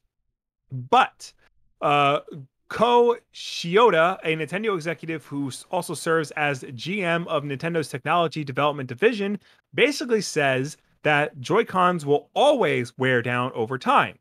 When asked, do you mean that basically wear is unavoidable as long as the parts are physically in contact? Shioda said, yes. For example, car tires wear out as the car moves, as they're in consistent friction with the ground to rotate. So with the same premise, we ask ourselves, how can we improve durability? And not only that, how can both operability and durability coexist? It's something we are constantly tackling.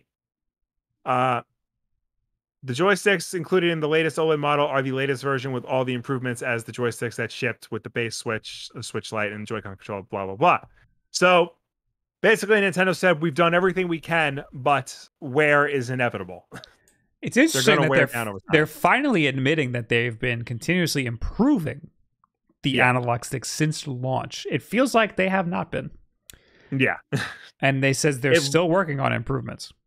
And it looks like they haven't been, because every time they do a teardown, it looks the same. I know, and we keep finding evidence of them like tinkering with it, and then we find evidence of that refutes that they weren't tinkering with it. So I really have no fucking idea what they're actually doing in that thing. They must be not doing much. I honestly thought this article was going to be something about how the hack that was found a few months ago wasn't going to work or something. But that's good that they're at least trying, but it doesn't sound very hopeful. I mean, I understand what he's saying, because it makes sense. If you keep using your analog stick constantly, it's going to wear down and it's going to cause problems. I don't think that's, I think that's a fair thing to say for all video game controllers with analog sticks. I think the thing is with the Switch, it happened a lot faster and a lot sooner than I think anybody anticipated, including Nintendo. So, I mean, I guess the best we can hope is they find a way to make it durable enough to last more than halfway through a console generation. Yeah, I mean, game companies always rigorously test their stuff. Wear and tear is inevitable on everything, especially any sort of device that has physical movement is going to get wear and tear on it. Or any sort of device that even interacts with a human in any capacity is going to have physical wear and tear on it. It just seems like the Nintendo Switch Joy-Cons they're more susceptible to this sort of wear and tear than is usual. Yeah. So it's a little upsetting, but maybe they'll develop a completely different type of input device for their next console, hopefully. Yeah. Anyway, speaking of input devices, here is the Design Lab controller King of the Simps got for his birthday, his or her birthday. Ooh, that is a nice controller. Very nice controller there. Anyway, moving on here. Let's talk about the Steam Deck teardown. What happened? Yes, what do we got here? Valve released a video showing you how to take apart your Steam Deck and tells you over and over again, don't do this. They say it could cause physical harm. Yes. So the main point of contention is the battery is like right there. Yeah. And they really try to hammer home the fact that it's one of those like soft lithium ion batteries, like what's in an iPhone. And if that gets punctured or damaged in any way, it could legitimately explode. Oh, yes. We're well aware of that.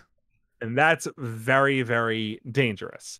Having said that, another reason they say don't do this is because once you take it apart, that actually makes it less durable. It breaks the seal because everything is so tightly packed in there that when you open it up, it breaks the seal, and putting it back together will just make it less durable.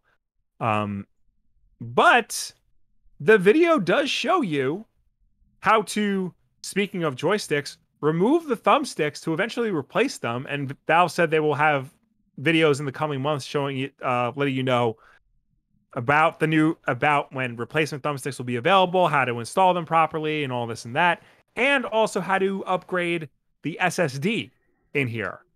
In the video, they recommend just using a micro SD card, but they show you can remove the SSD in here, and they tell you what kind of SSD to replace it with. I have to add not just the thumbstick, but the entire thumbstick module. So yes, not just the top of the thumbstick, which will get worn down over time, but also the whole fucking module. So you could fix drift on your own here. You could just they are not. I mean, they're saying don't do it, but they're also kind of encouraging you to do it. Yeah. Also, that sort of battery, that sort of soft touch battery or whatever. Yeah. Same exact thing in the Nintendo Switch. And this is what happens if you puncture it with this is what happens if you try to take it out wrong and puncture it. We got wood over here. with these little jobbies, and sparks fly is what happens. So don't do that. Yeah. Don't put sharp objects near your battery. Yeah. And you know, to Valve's credit, they also show you exactly how to disconnect the battery from the motherboard so that you don't have any immediate problems. Right. That's the first thing you should absolutely do is disconnect it, or just wait till. I mean, wait till the thing's dead is a good precaution. Yeah. But yeah, it's pretty crazy that they're just out with it. Here you go. This is how you do it. Yeah. I mean, it still isn't like, you know, it's I wouldn't call it, you know, a right to repair. And the article too, it doesn't call it a right to repair poster child, because Valve still wants you to, you know, use their service technicians to fix it. But the fact that they're showing you that it is possible for you to do it yourself is completely at odds with every other tech company in the world right now. I think this is a good sign for the Steam Deck right now. Yeah, this is a very, very big positive. Again, I'm still skeptical of the thing. I think this is smart, because the people who would buy a Steam Deck are the kind of people who would probably want to upgrade it themselves.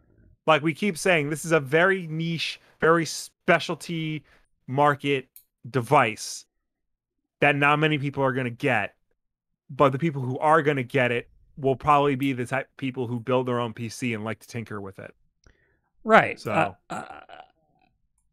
I'm still reserving my judgment to see how well things are going to run on it, because I'm skeptical of that. Like you could promise all you want that it'll be easy to run stuff, but you know, we've seen in the past that doesn't work quite right unless like it needs to be a well adopted product for developers to even want to develop stuff for it.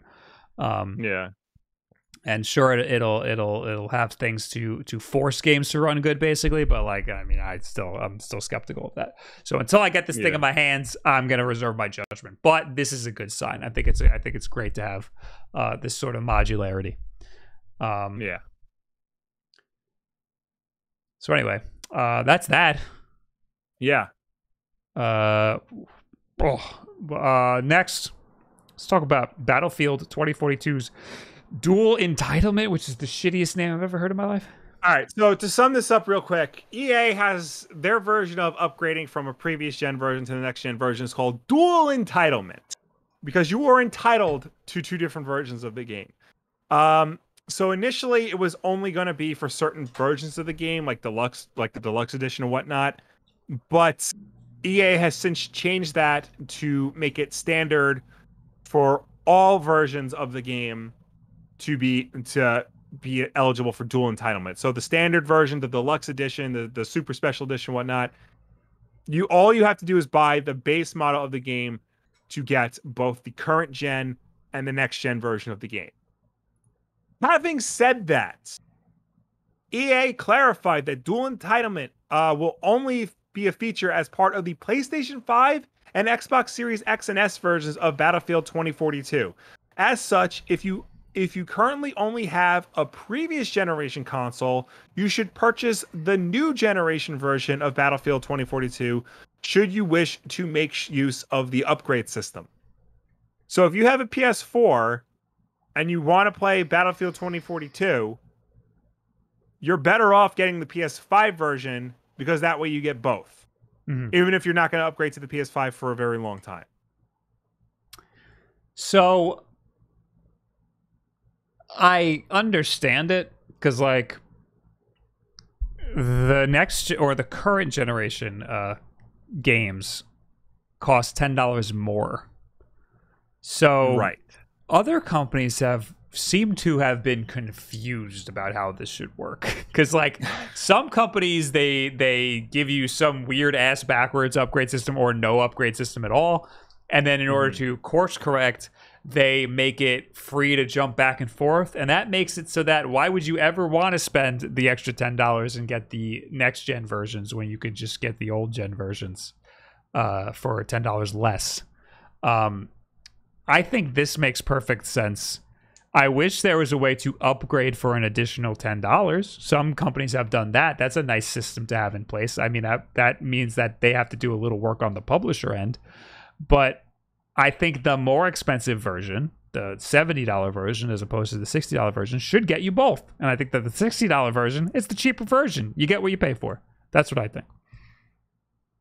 See, I would agree with you, but we live in a world where smart delivery exists. And Microsoft has proven that you can just buy the version for the system you currently have, and it will automatically get you the other version for the other system you don't have yet.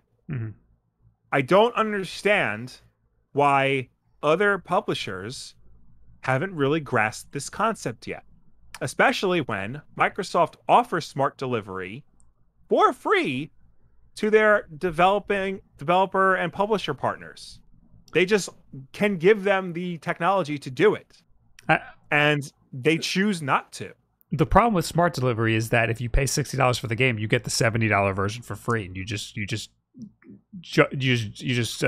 screw them out of $10. So if they do that, they need. I'm sure EA can eat the $10. I'm sure EA is not hurting for $10. If they do that, they should probably make the old gen version $70. I'm going to tell you why this is okay. I'm going to tell you why this is okay, especially for Battlefield.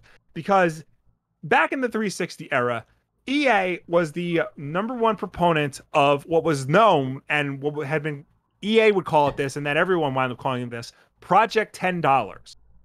I never heard of this before. You never heard of this? No.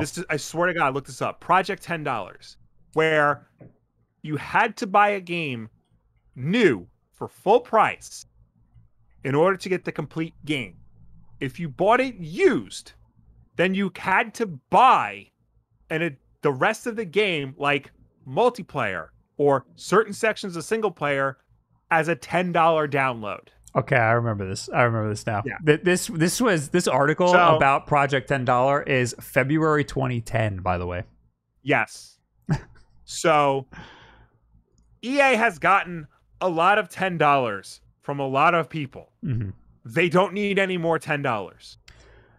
They can afford to give you the next gen version of the game for free. I'm not trying to make EA any more money. Okay, I don't think EA deserves anything. I'm just saying, the gaming industry has a pricing problem right now. Yes. With their two console generations of games. They've had I think this has been a very terrible transition period. And in the past, it wasn't really a problem. Like, you just get the version of the game for the console that you want. There's no, you expect if you get a new console, you just got to buy the whole game again. You just got to buy it outright. The whole version of the game, you got to buy it again. And nobody ever had a problem with that. Now, we're more privileged. Like, there's companies like Microsoft who are like, fuck it, you can just have the whole game for free on the new console. You don't have to buy it again. You can just have it because we're more connected now. Because I think times have changed. They've realized that when you buy a new phone, because people buy new phones more often, everything just transfers over and it just works. Same thing with when you upgrade your computer. You transfer everything over and for the most part, everything just works. So Microsoft is using that mentality for their video game system, which just makes all the sense in the world. Whereas other companies are still stuck in this archaic mindset where there's a clean break in between generations. And that hasn't been the world we live in for quite some time now. And it sucks that video games are still lagging behind in that respect. They should have been at the forefront of that because they've been going through generational upgrades for longer than most other tech companies have. See, a lot of people also have the issue of games being $70 instead of $60. Games went up in price by $10. Right. But we've talked about here on the show, game prices are cheaper than they've ever been. $70 is nothing. Games should be way more than that for how much they cost to make, how much time goes into them, and how much they used to cost. with inflation adjusted, even without inflation adjusted, games used to cost way more than that. So we're in this weird area where like games are cheaper than they've ever been, but people aren't willing to pay all that. So again, I think that the games industry is doing, let me rephrase this. I think the big publishers are doing a very poor job of navigating this space and this pricing situation.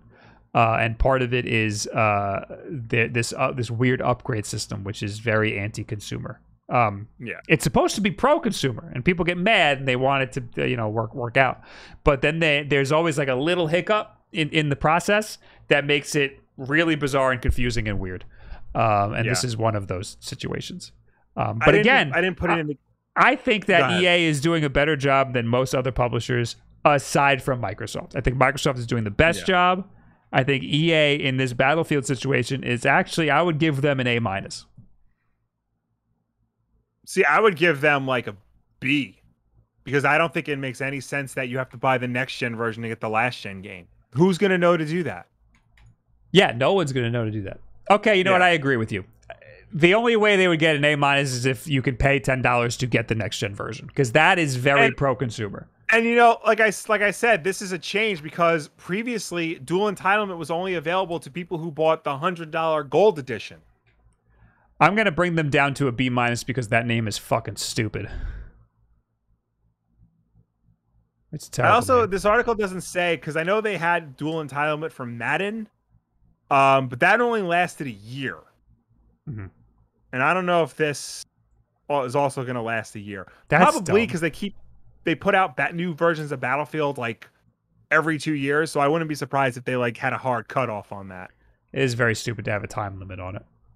Yeah. But for Madden, it kind of makes sense, because they're going to make another one next year anyway. Yeah. Madden should be a service. Yes. Yeah. However much a year, give me a new roster every year. Games as service is like the biggest scam that AAA developers want to do, and I'm shocked that they haven't done that with Madden yet. Or all sports games. Games as a service is a scam that should be way different. It doesn't have to be a scam. It could work really well for a lot of games. Instead, they scam you in other ways. Like Madden releasing a full price $60 to $70 game every year that is no different than the last year, just with a new updated roster. Or games like Destiny, or even like Fortnite, that have Fortnite's got battle passes. Destiny has a DLC every few months. Or games like Call of Duty, which is the same game every year for 20 years. Just make it a service and update the service every once in a while. Yeah. Anyway, speaking of scams, Intellivision is in the news. Yeah. So I'll try to go through this real quick. So to summarize, because we've never really talked about it on the show, notable video game musician and all-around unpleasant man Tommy Tallarico is trying to bring back the Intellivision branding. He bought the rights to Intellivision, and he's coming out with a new console, the Intellivision Amico. It is essentially an overpriced Android console that will feature a lot of ported over mobile games, and it currently costs between $250 and $300. And it has been delayed several times. It was supposed to come out last year. They continually do rounds of investment crowdfunding to try and get more people to like invest in the company and pre-order the system. They keep having new investment rounds going. And they've been generally quiet and like not informative at all about what the system actually is. Well, now they are selling their physical games for the system that is not out yet. And when I say they're you can buy the game. Oh, first of all, the DPI on that print is trash. Hold on. Okay.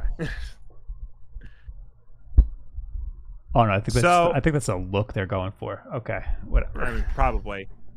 And here's the thing. So yeah, they're selling the physical box games. But here's the thing about the games.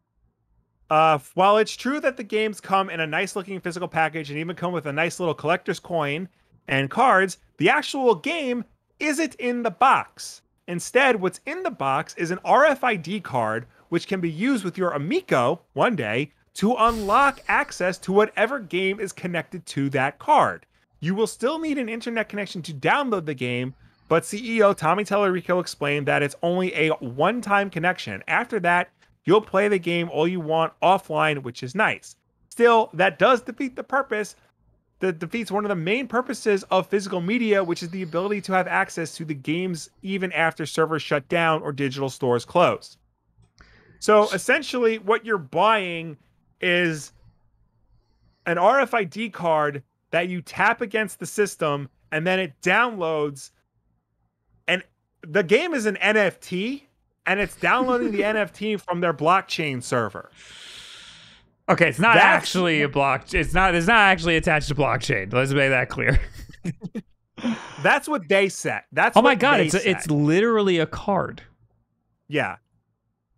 And again, it's not like other older video game systems that had cards like the Master System or the TurboGrafx, which had, credit card style cartridges that you just slip into the game, to the console, and it played the game. You have to tap this against the system and it will download the game. Otherwise, the card is functionally useless. Now I'm fine with all digital because it's more convenient to just have all of the stuff on the system all there. But why the fuck would I get a physical box then? Like, there's no purpose to this at all. If I wanted the physical box, I would want the cartridge to be in there. You're not just buying one game, Bob. They're currently selling the games in bundles. You can buy one bundle that contains 4 games for $80. Holy shit. Or you can buy all 8 games that they're currently selling right now for $150. For a $300 video game system that has been delayed several times and is still not out yet. That is essentially running years old Android games. They had this weird assembly line video that looks like it was filmed on an iPhone, and it looked like, all right, and go. All right, we're filming. All right, everybody. There's 8 people on this assembly line putting these games together. There's no reason for this. After I read this article originally, and after I watched this weird video, I went back, I went on their YouTube channel to see all their other videos. And it's a lot of weird office tours of people trying to work and Tommy's bothering them. It's a lot of videos from events that they have at they had an event at the Crayola factory or at a Dave and Buster's in California. And it's trying to show that this is a family friendly device. And they're mostly showing people playing the device, but not really showing the gameplay footage. And they're getting reactions, but they're very canned reactions. So this has been a quiet underground, I don't want to say quiet underground thing, but this has been notorious, especially amongst retro gamers, for smelling like a scam. And the longer this goes on, the more clearer that becomes. Because they're really not being forthcoming with a lot of the stuff they really should be forthcoming with. Dude, these guys are trying to eat lunch, and he walks over and he's just putting a camera in their face. Yeah, that's disgusting. Yeah, not because they're eating, but because he's annoying his freaking his employees. Yeah. This is so weird. I love this guy's mustache. So this guy's got a sick mustache. Yeah, he's got a nice mustache. I should warn you. The one time we mentioned Intellivision before, I should remind us that Tommy Tallarico is notorious for, if he hears any criticism, he will just basically bully you into submission with all the swear words he knows. He's not a nice man, but at this point, I feel like he needs to shit or get off the pot, because if he's selling games, then that means that the system is done, because you can't make games if the system's not done. You can, and it's just not good to do that. Yeah. But that's the thing, is that you tap into the console and it downloads the game, so you can finish the game whenever you want then. The game doesn't have to be finished till the console's finished. Because you just tap the game, because it has to download it. So it doesn't matter. But then why sell the physical games? Because he's fucking out of his mind, Will. Doesn't make any sense because he's got investors. People crowdfunded this thing. He has to show that it's being worked on. And it's gonna that there's physical, tangible things that he's got to keep people happy. So he's just drip feeding this. I understand why he would do this stuff, but it's just it's sad and it's weird and it doesn't make any sense. So there's that. This will have Earthworm Jim on it, right? Or am I getting the console Yeah, wrong? no, this will have Earthworm Jim. Okay, another weird one. That guy apparently has some weird. He's got takes. a lot of bad takes. And I guarantee you, Earthworm Jim is not going to be the system seller they think it's going to be. You know, our PO box is in our channel description, so if you want to send us a device to test it, we'll be more than happy to do so. Just to prove that the thing exists, because right now I don't think it does. I can almost guarantee we'll have some things to say, judging by what I've seen. I mean, a collectible coin can only sway me a little bit. Anyway, real quick. Yes. Oh wait, we got just notifications. 7, thank you for the 6 months. Been a while since I was actually awake for one of these. Have a 4 a.m. sub. Thanks, dude. Wake up. You got things to do. Pixel Lord, thank you for the 2 months. I appreciate it. Now we got Marvel's Avengers to talk about real quick. Yeah, speaking of live service games that are technically scams. All the characters look so ugly. So I actually started playing this game before I started playing Metroid Dread. I'm not very far. I don't know where I am in this game in terms of progression-wise. But this game starts off so promising. It really does. And then it takes a hard left turn into, we really want you to play this multiplayer.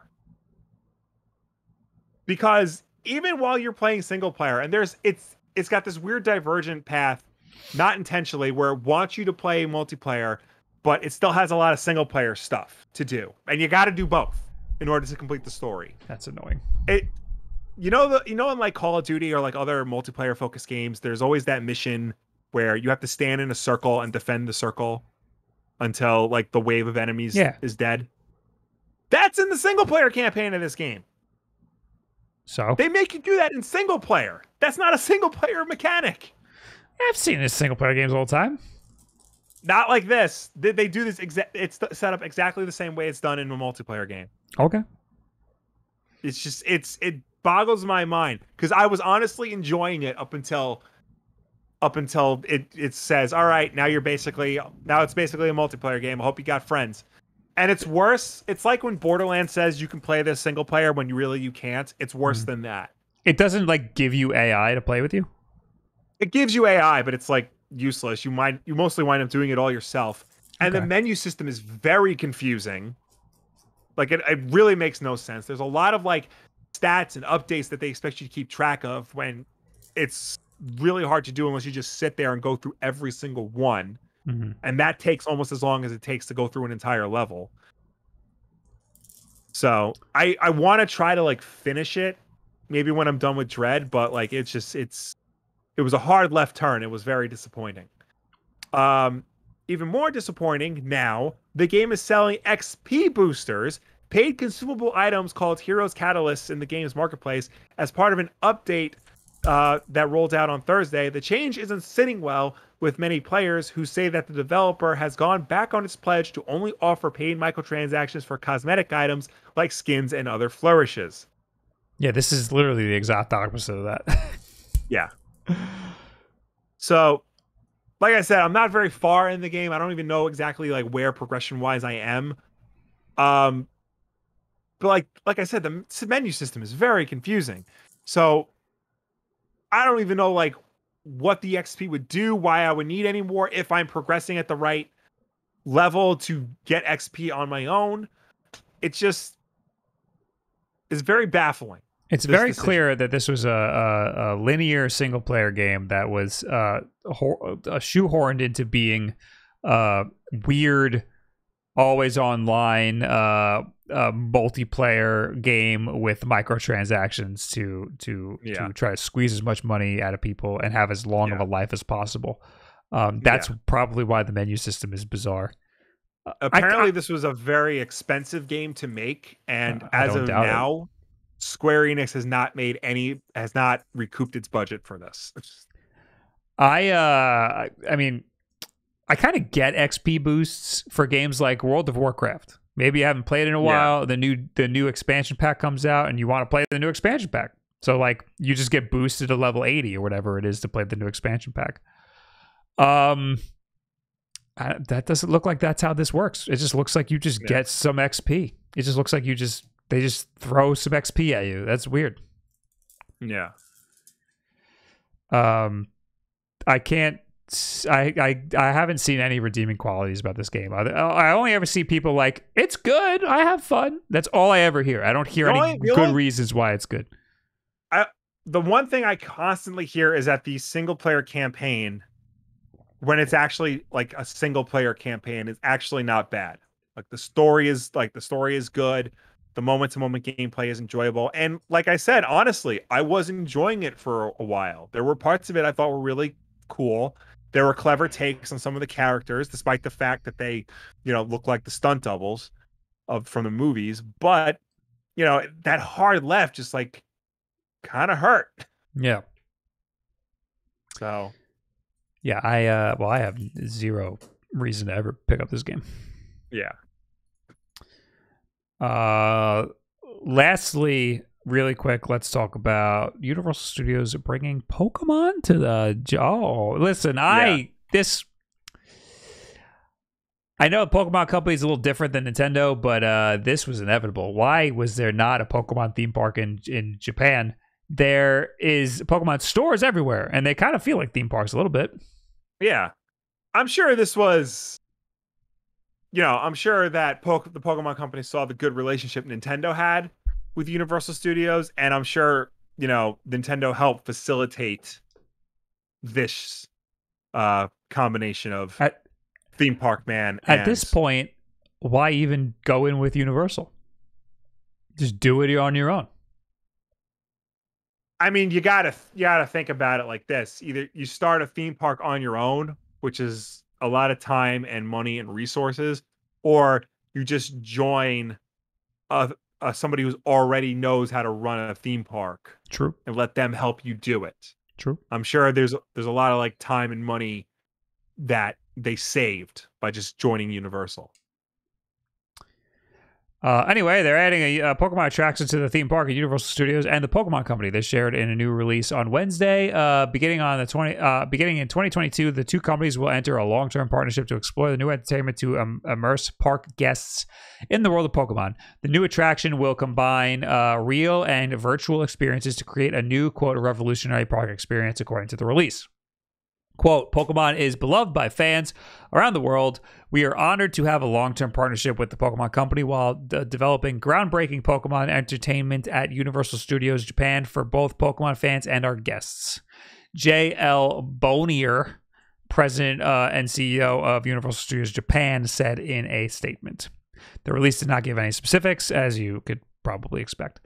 It sounds like they said like physical and virtual stuff. So they might be going like a Pokemon Go route. Maybe there'll be some sort of like AR integration with your phone or something. Yeah. I know now, the Nintendo World app? So Nintendo World has like a watch. Yeah. I'd imagine this would be like a mobile device situation, but maybe they, you know what? It's probably going to be a mobile phone thing, and also buy our proprietary Pokeball. But also of note, they made Super Mario World in Universal Studios. It's there now. This is only in Japan. They're adding Donkey Kong. Yeah, and it says 2024. So now it looks like they're going to add Pokemon. Now this says beginning in 2022, they'll have a long-term partnership, but I'd imagine they're not going to have anything for a really long time. Oh, yeah, no. But I think this makes a lot of sense, making like a Pokemon area. I don't know why friggin' Donkey Kong makes any sense, but Pokemon makes a lot of sense. Yeah. Okay. I think that's it, right? Yes. Dante Mira, thank you for the 26 months. 26 months. Happy 26 months, Bob and Will. Thank you very much, Dante. Thank you. You know what? Oh, I do. Here we go. Tweet of the week. Tweet of the week. Tweet of the week. Surprise, bitch. It's me. My own tweets. It's tweet of the week. Spawn Wave in front of Heritage Auctions. There it is. Boom. There you go. I forgot to do the tweet of the week. I'm so sorry. This was just on my screen. Anyway, now we'll talk to you people very briefly because we're running out of time. Yes. First, we will run through the comments picked from last week's Wulff Den podcast over on our YouTube channel, youtube.com/Wulff Den podcast.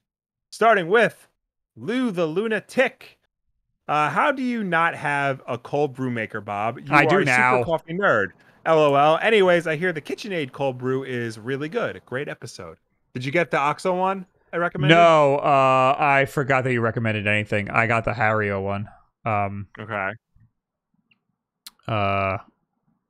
The instructions are. Why did I do this? I could have just done this. The instructions are all in Japanese. But I could. It's very easy. I can figure it out. Now I have to defend myself here. I didn't get this because I'm a weeb. Okay. I have a lot of Hario stuff. Hario is a very well-known coffee peripheral brand. If you go to a coffee shop, you'll likely see a lot of Hario stuff. I have their scale, which Will bought me. Yes. I have one of their pitchers. I have their V60. They make, I think, the most popular V60. Their V60 paper is the best V60 paper you can get. And then I bought this because I figured that they're a good company, so why not? And it was pretty cheap. It's only $19. And I think Wood just bought it now too. Wood just got a Breville machine, and I was walking him through how to use it today. Anyway, next, what else we got? Alan Aguilar. Question for Bob: what is the coffee grinder that you use, and why should I buy it? And question for Will: I've never read a Superman comic, and I'm interested in reading Red Sun, but I would love to hear recommendations from you to which ones you would recommend.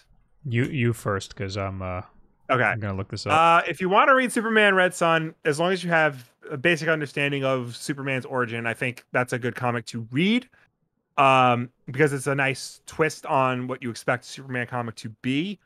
That said, if you want good classic traditional Superman stories, All-Star Superman is the one everybody recommends, so I guess read that.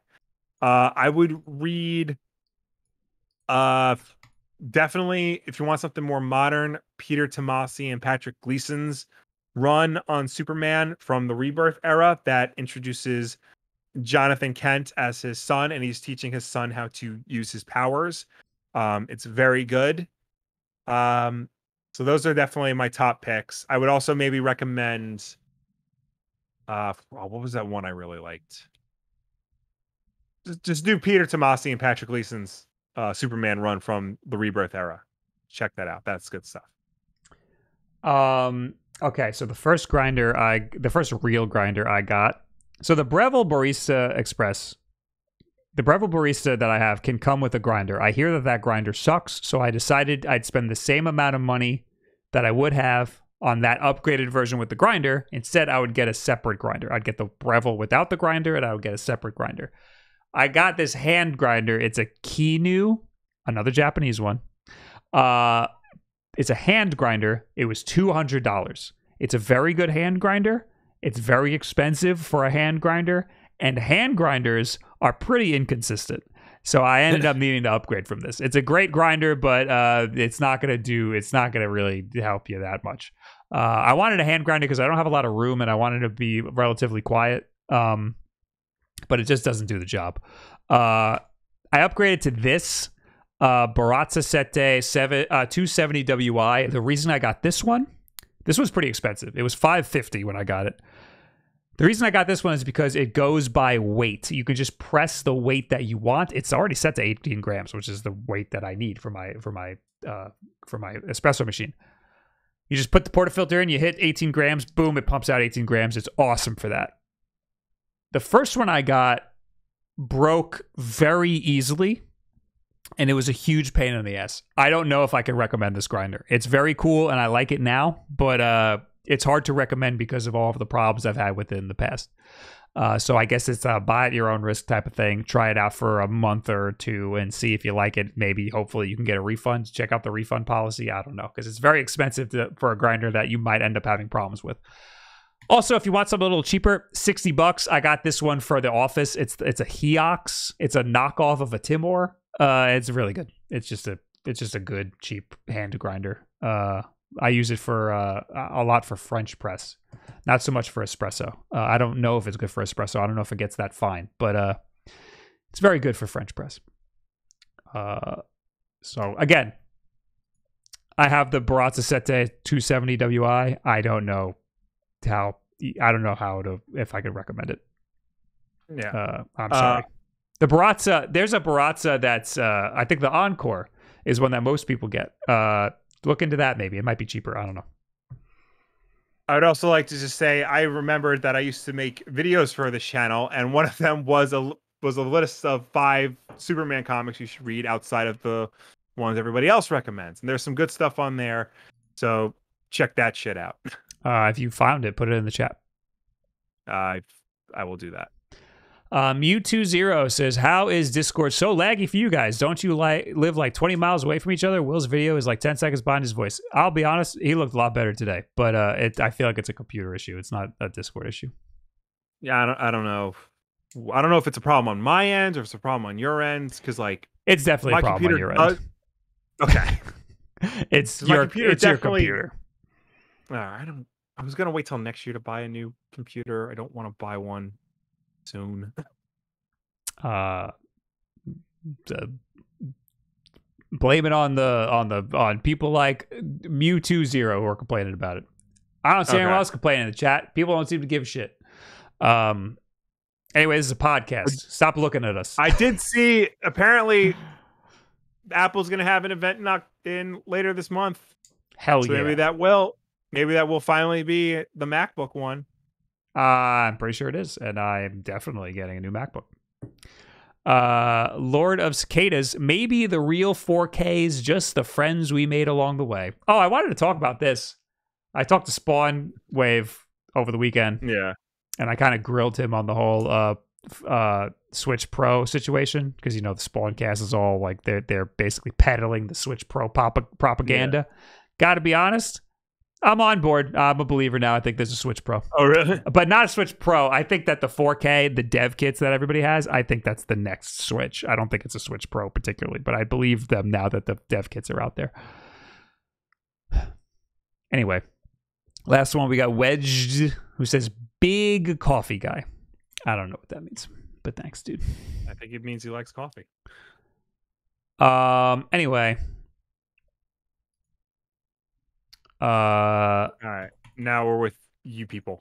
There's some cheap Mac Minis. Someone was just telling me they got a Mac Mini like refurbished for like $500, one of the M1 ones. Yeah, I was looking at the Mac Minis honestly, and it was tempting, but I do like the ability to just take this with me. Mm-hmm. Just unplug it and go. So I would have to seriously like rethink my whole situation then. Well, if this podcast made any money, we can get you a laptop, but it doesn't. So, all right. So, Bob and Will, do you guys hear that?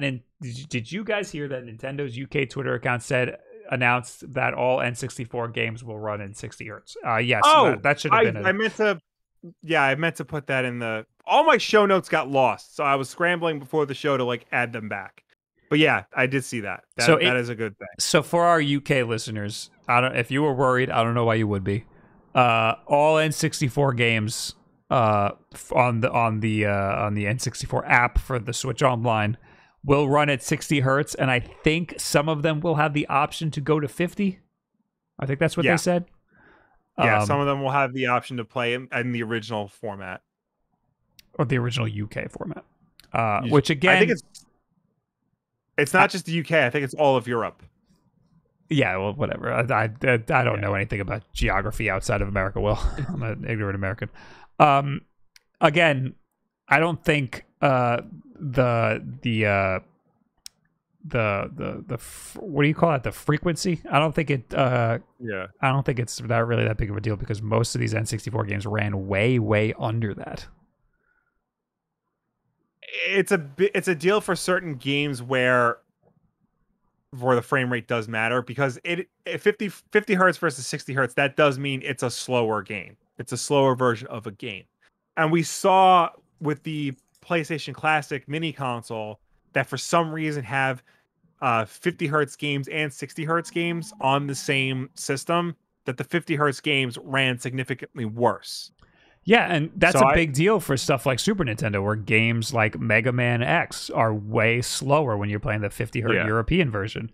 But the N64 doesn't have many games that run above 30 frames per second. Well, F-Zero is really the only one that I think is going to have an issue.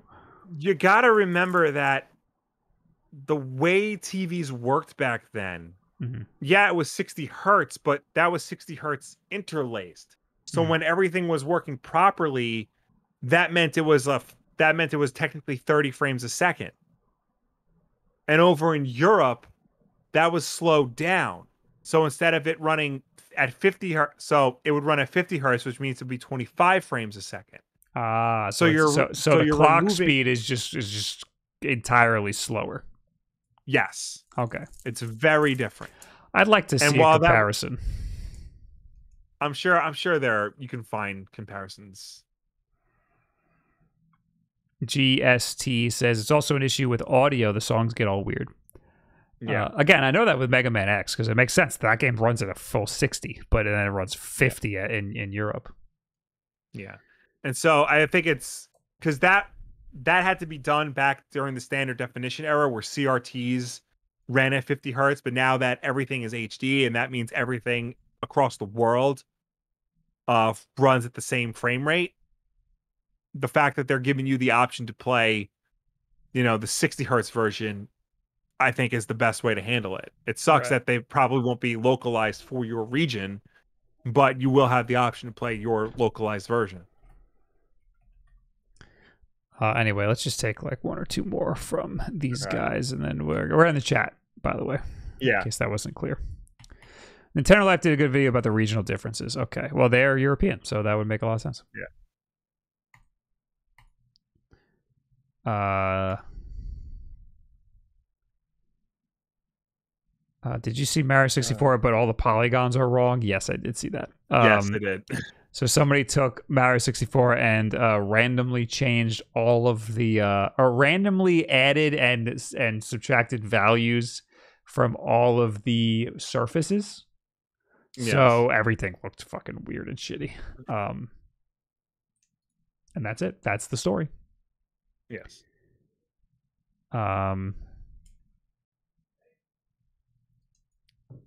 Anyway.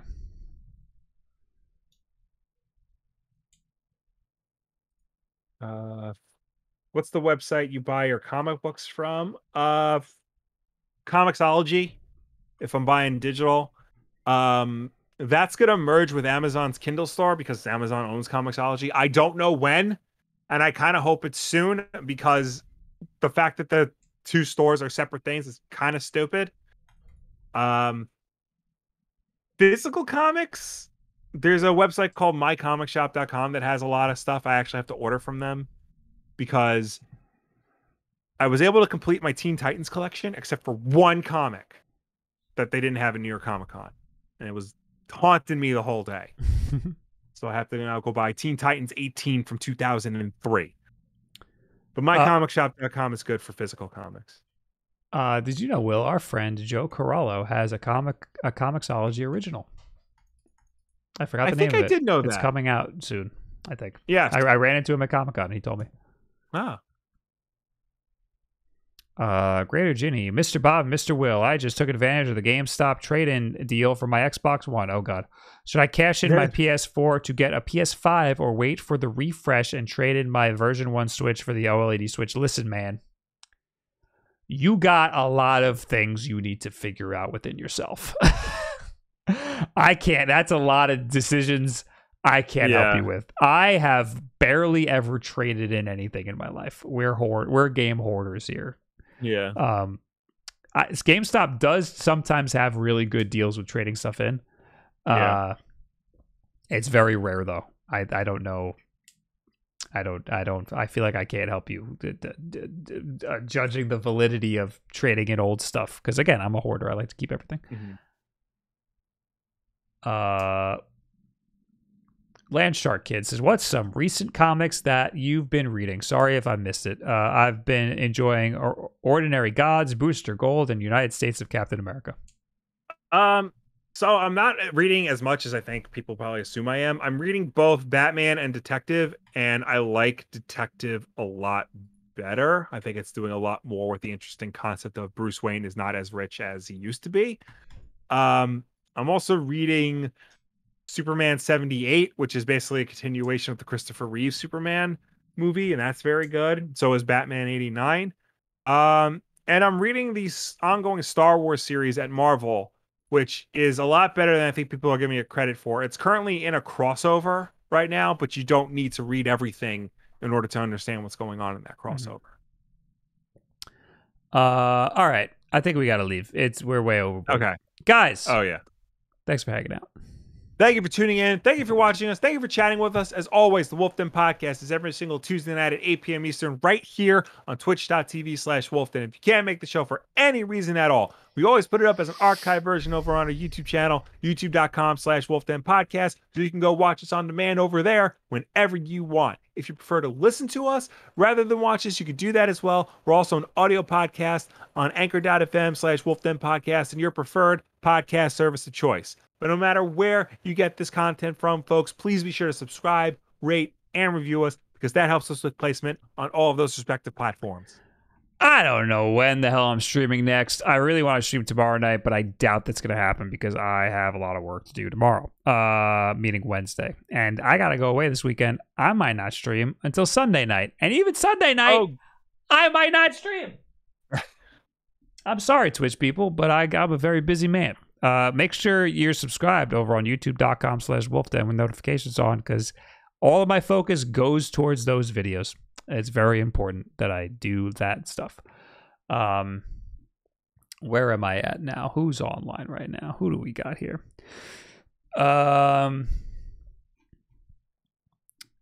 Let's see here. Is E at the studio? He is. I think so.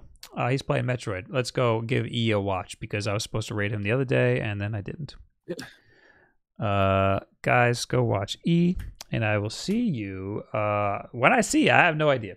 But thanks for making it this far in the video and the podcast, guys. Go say hi to E. Goodbye. Goodbye.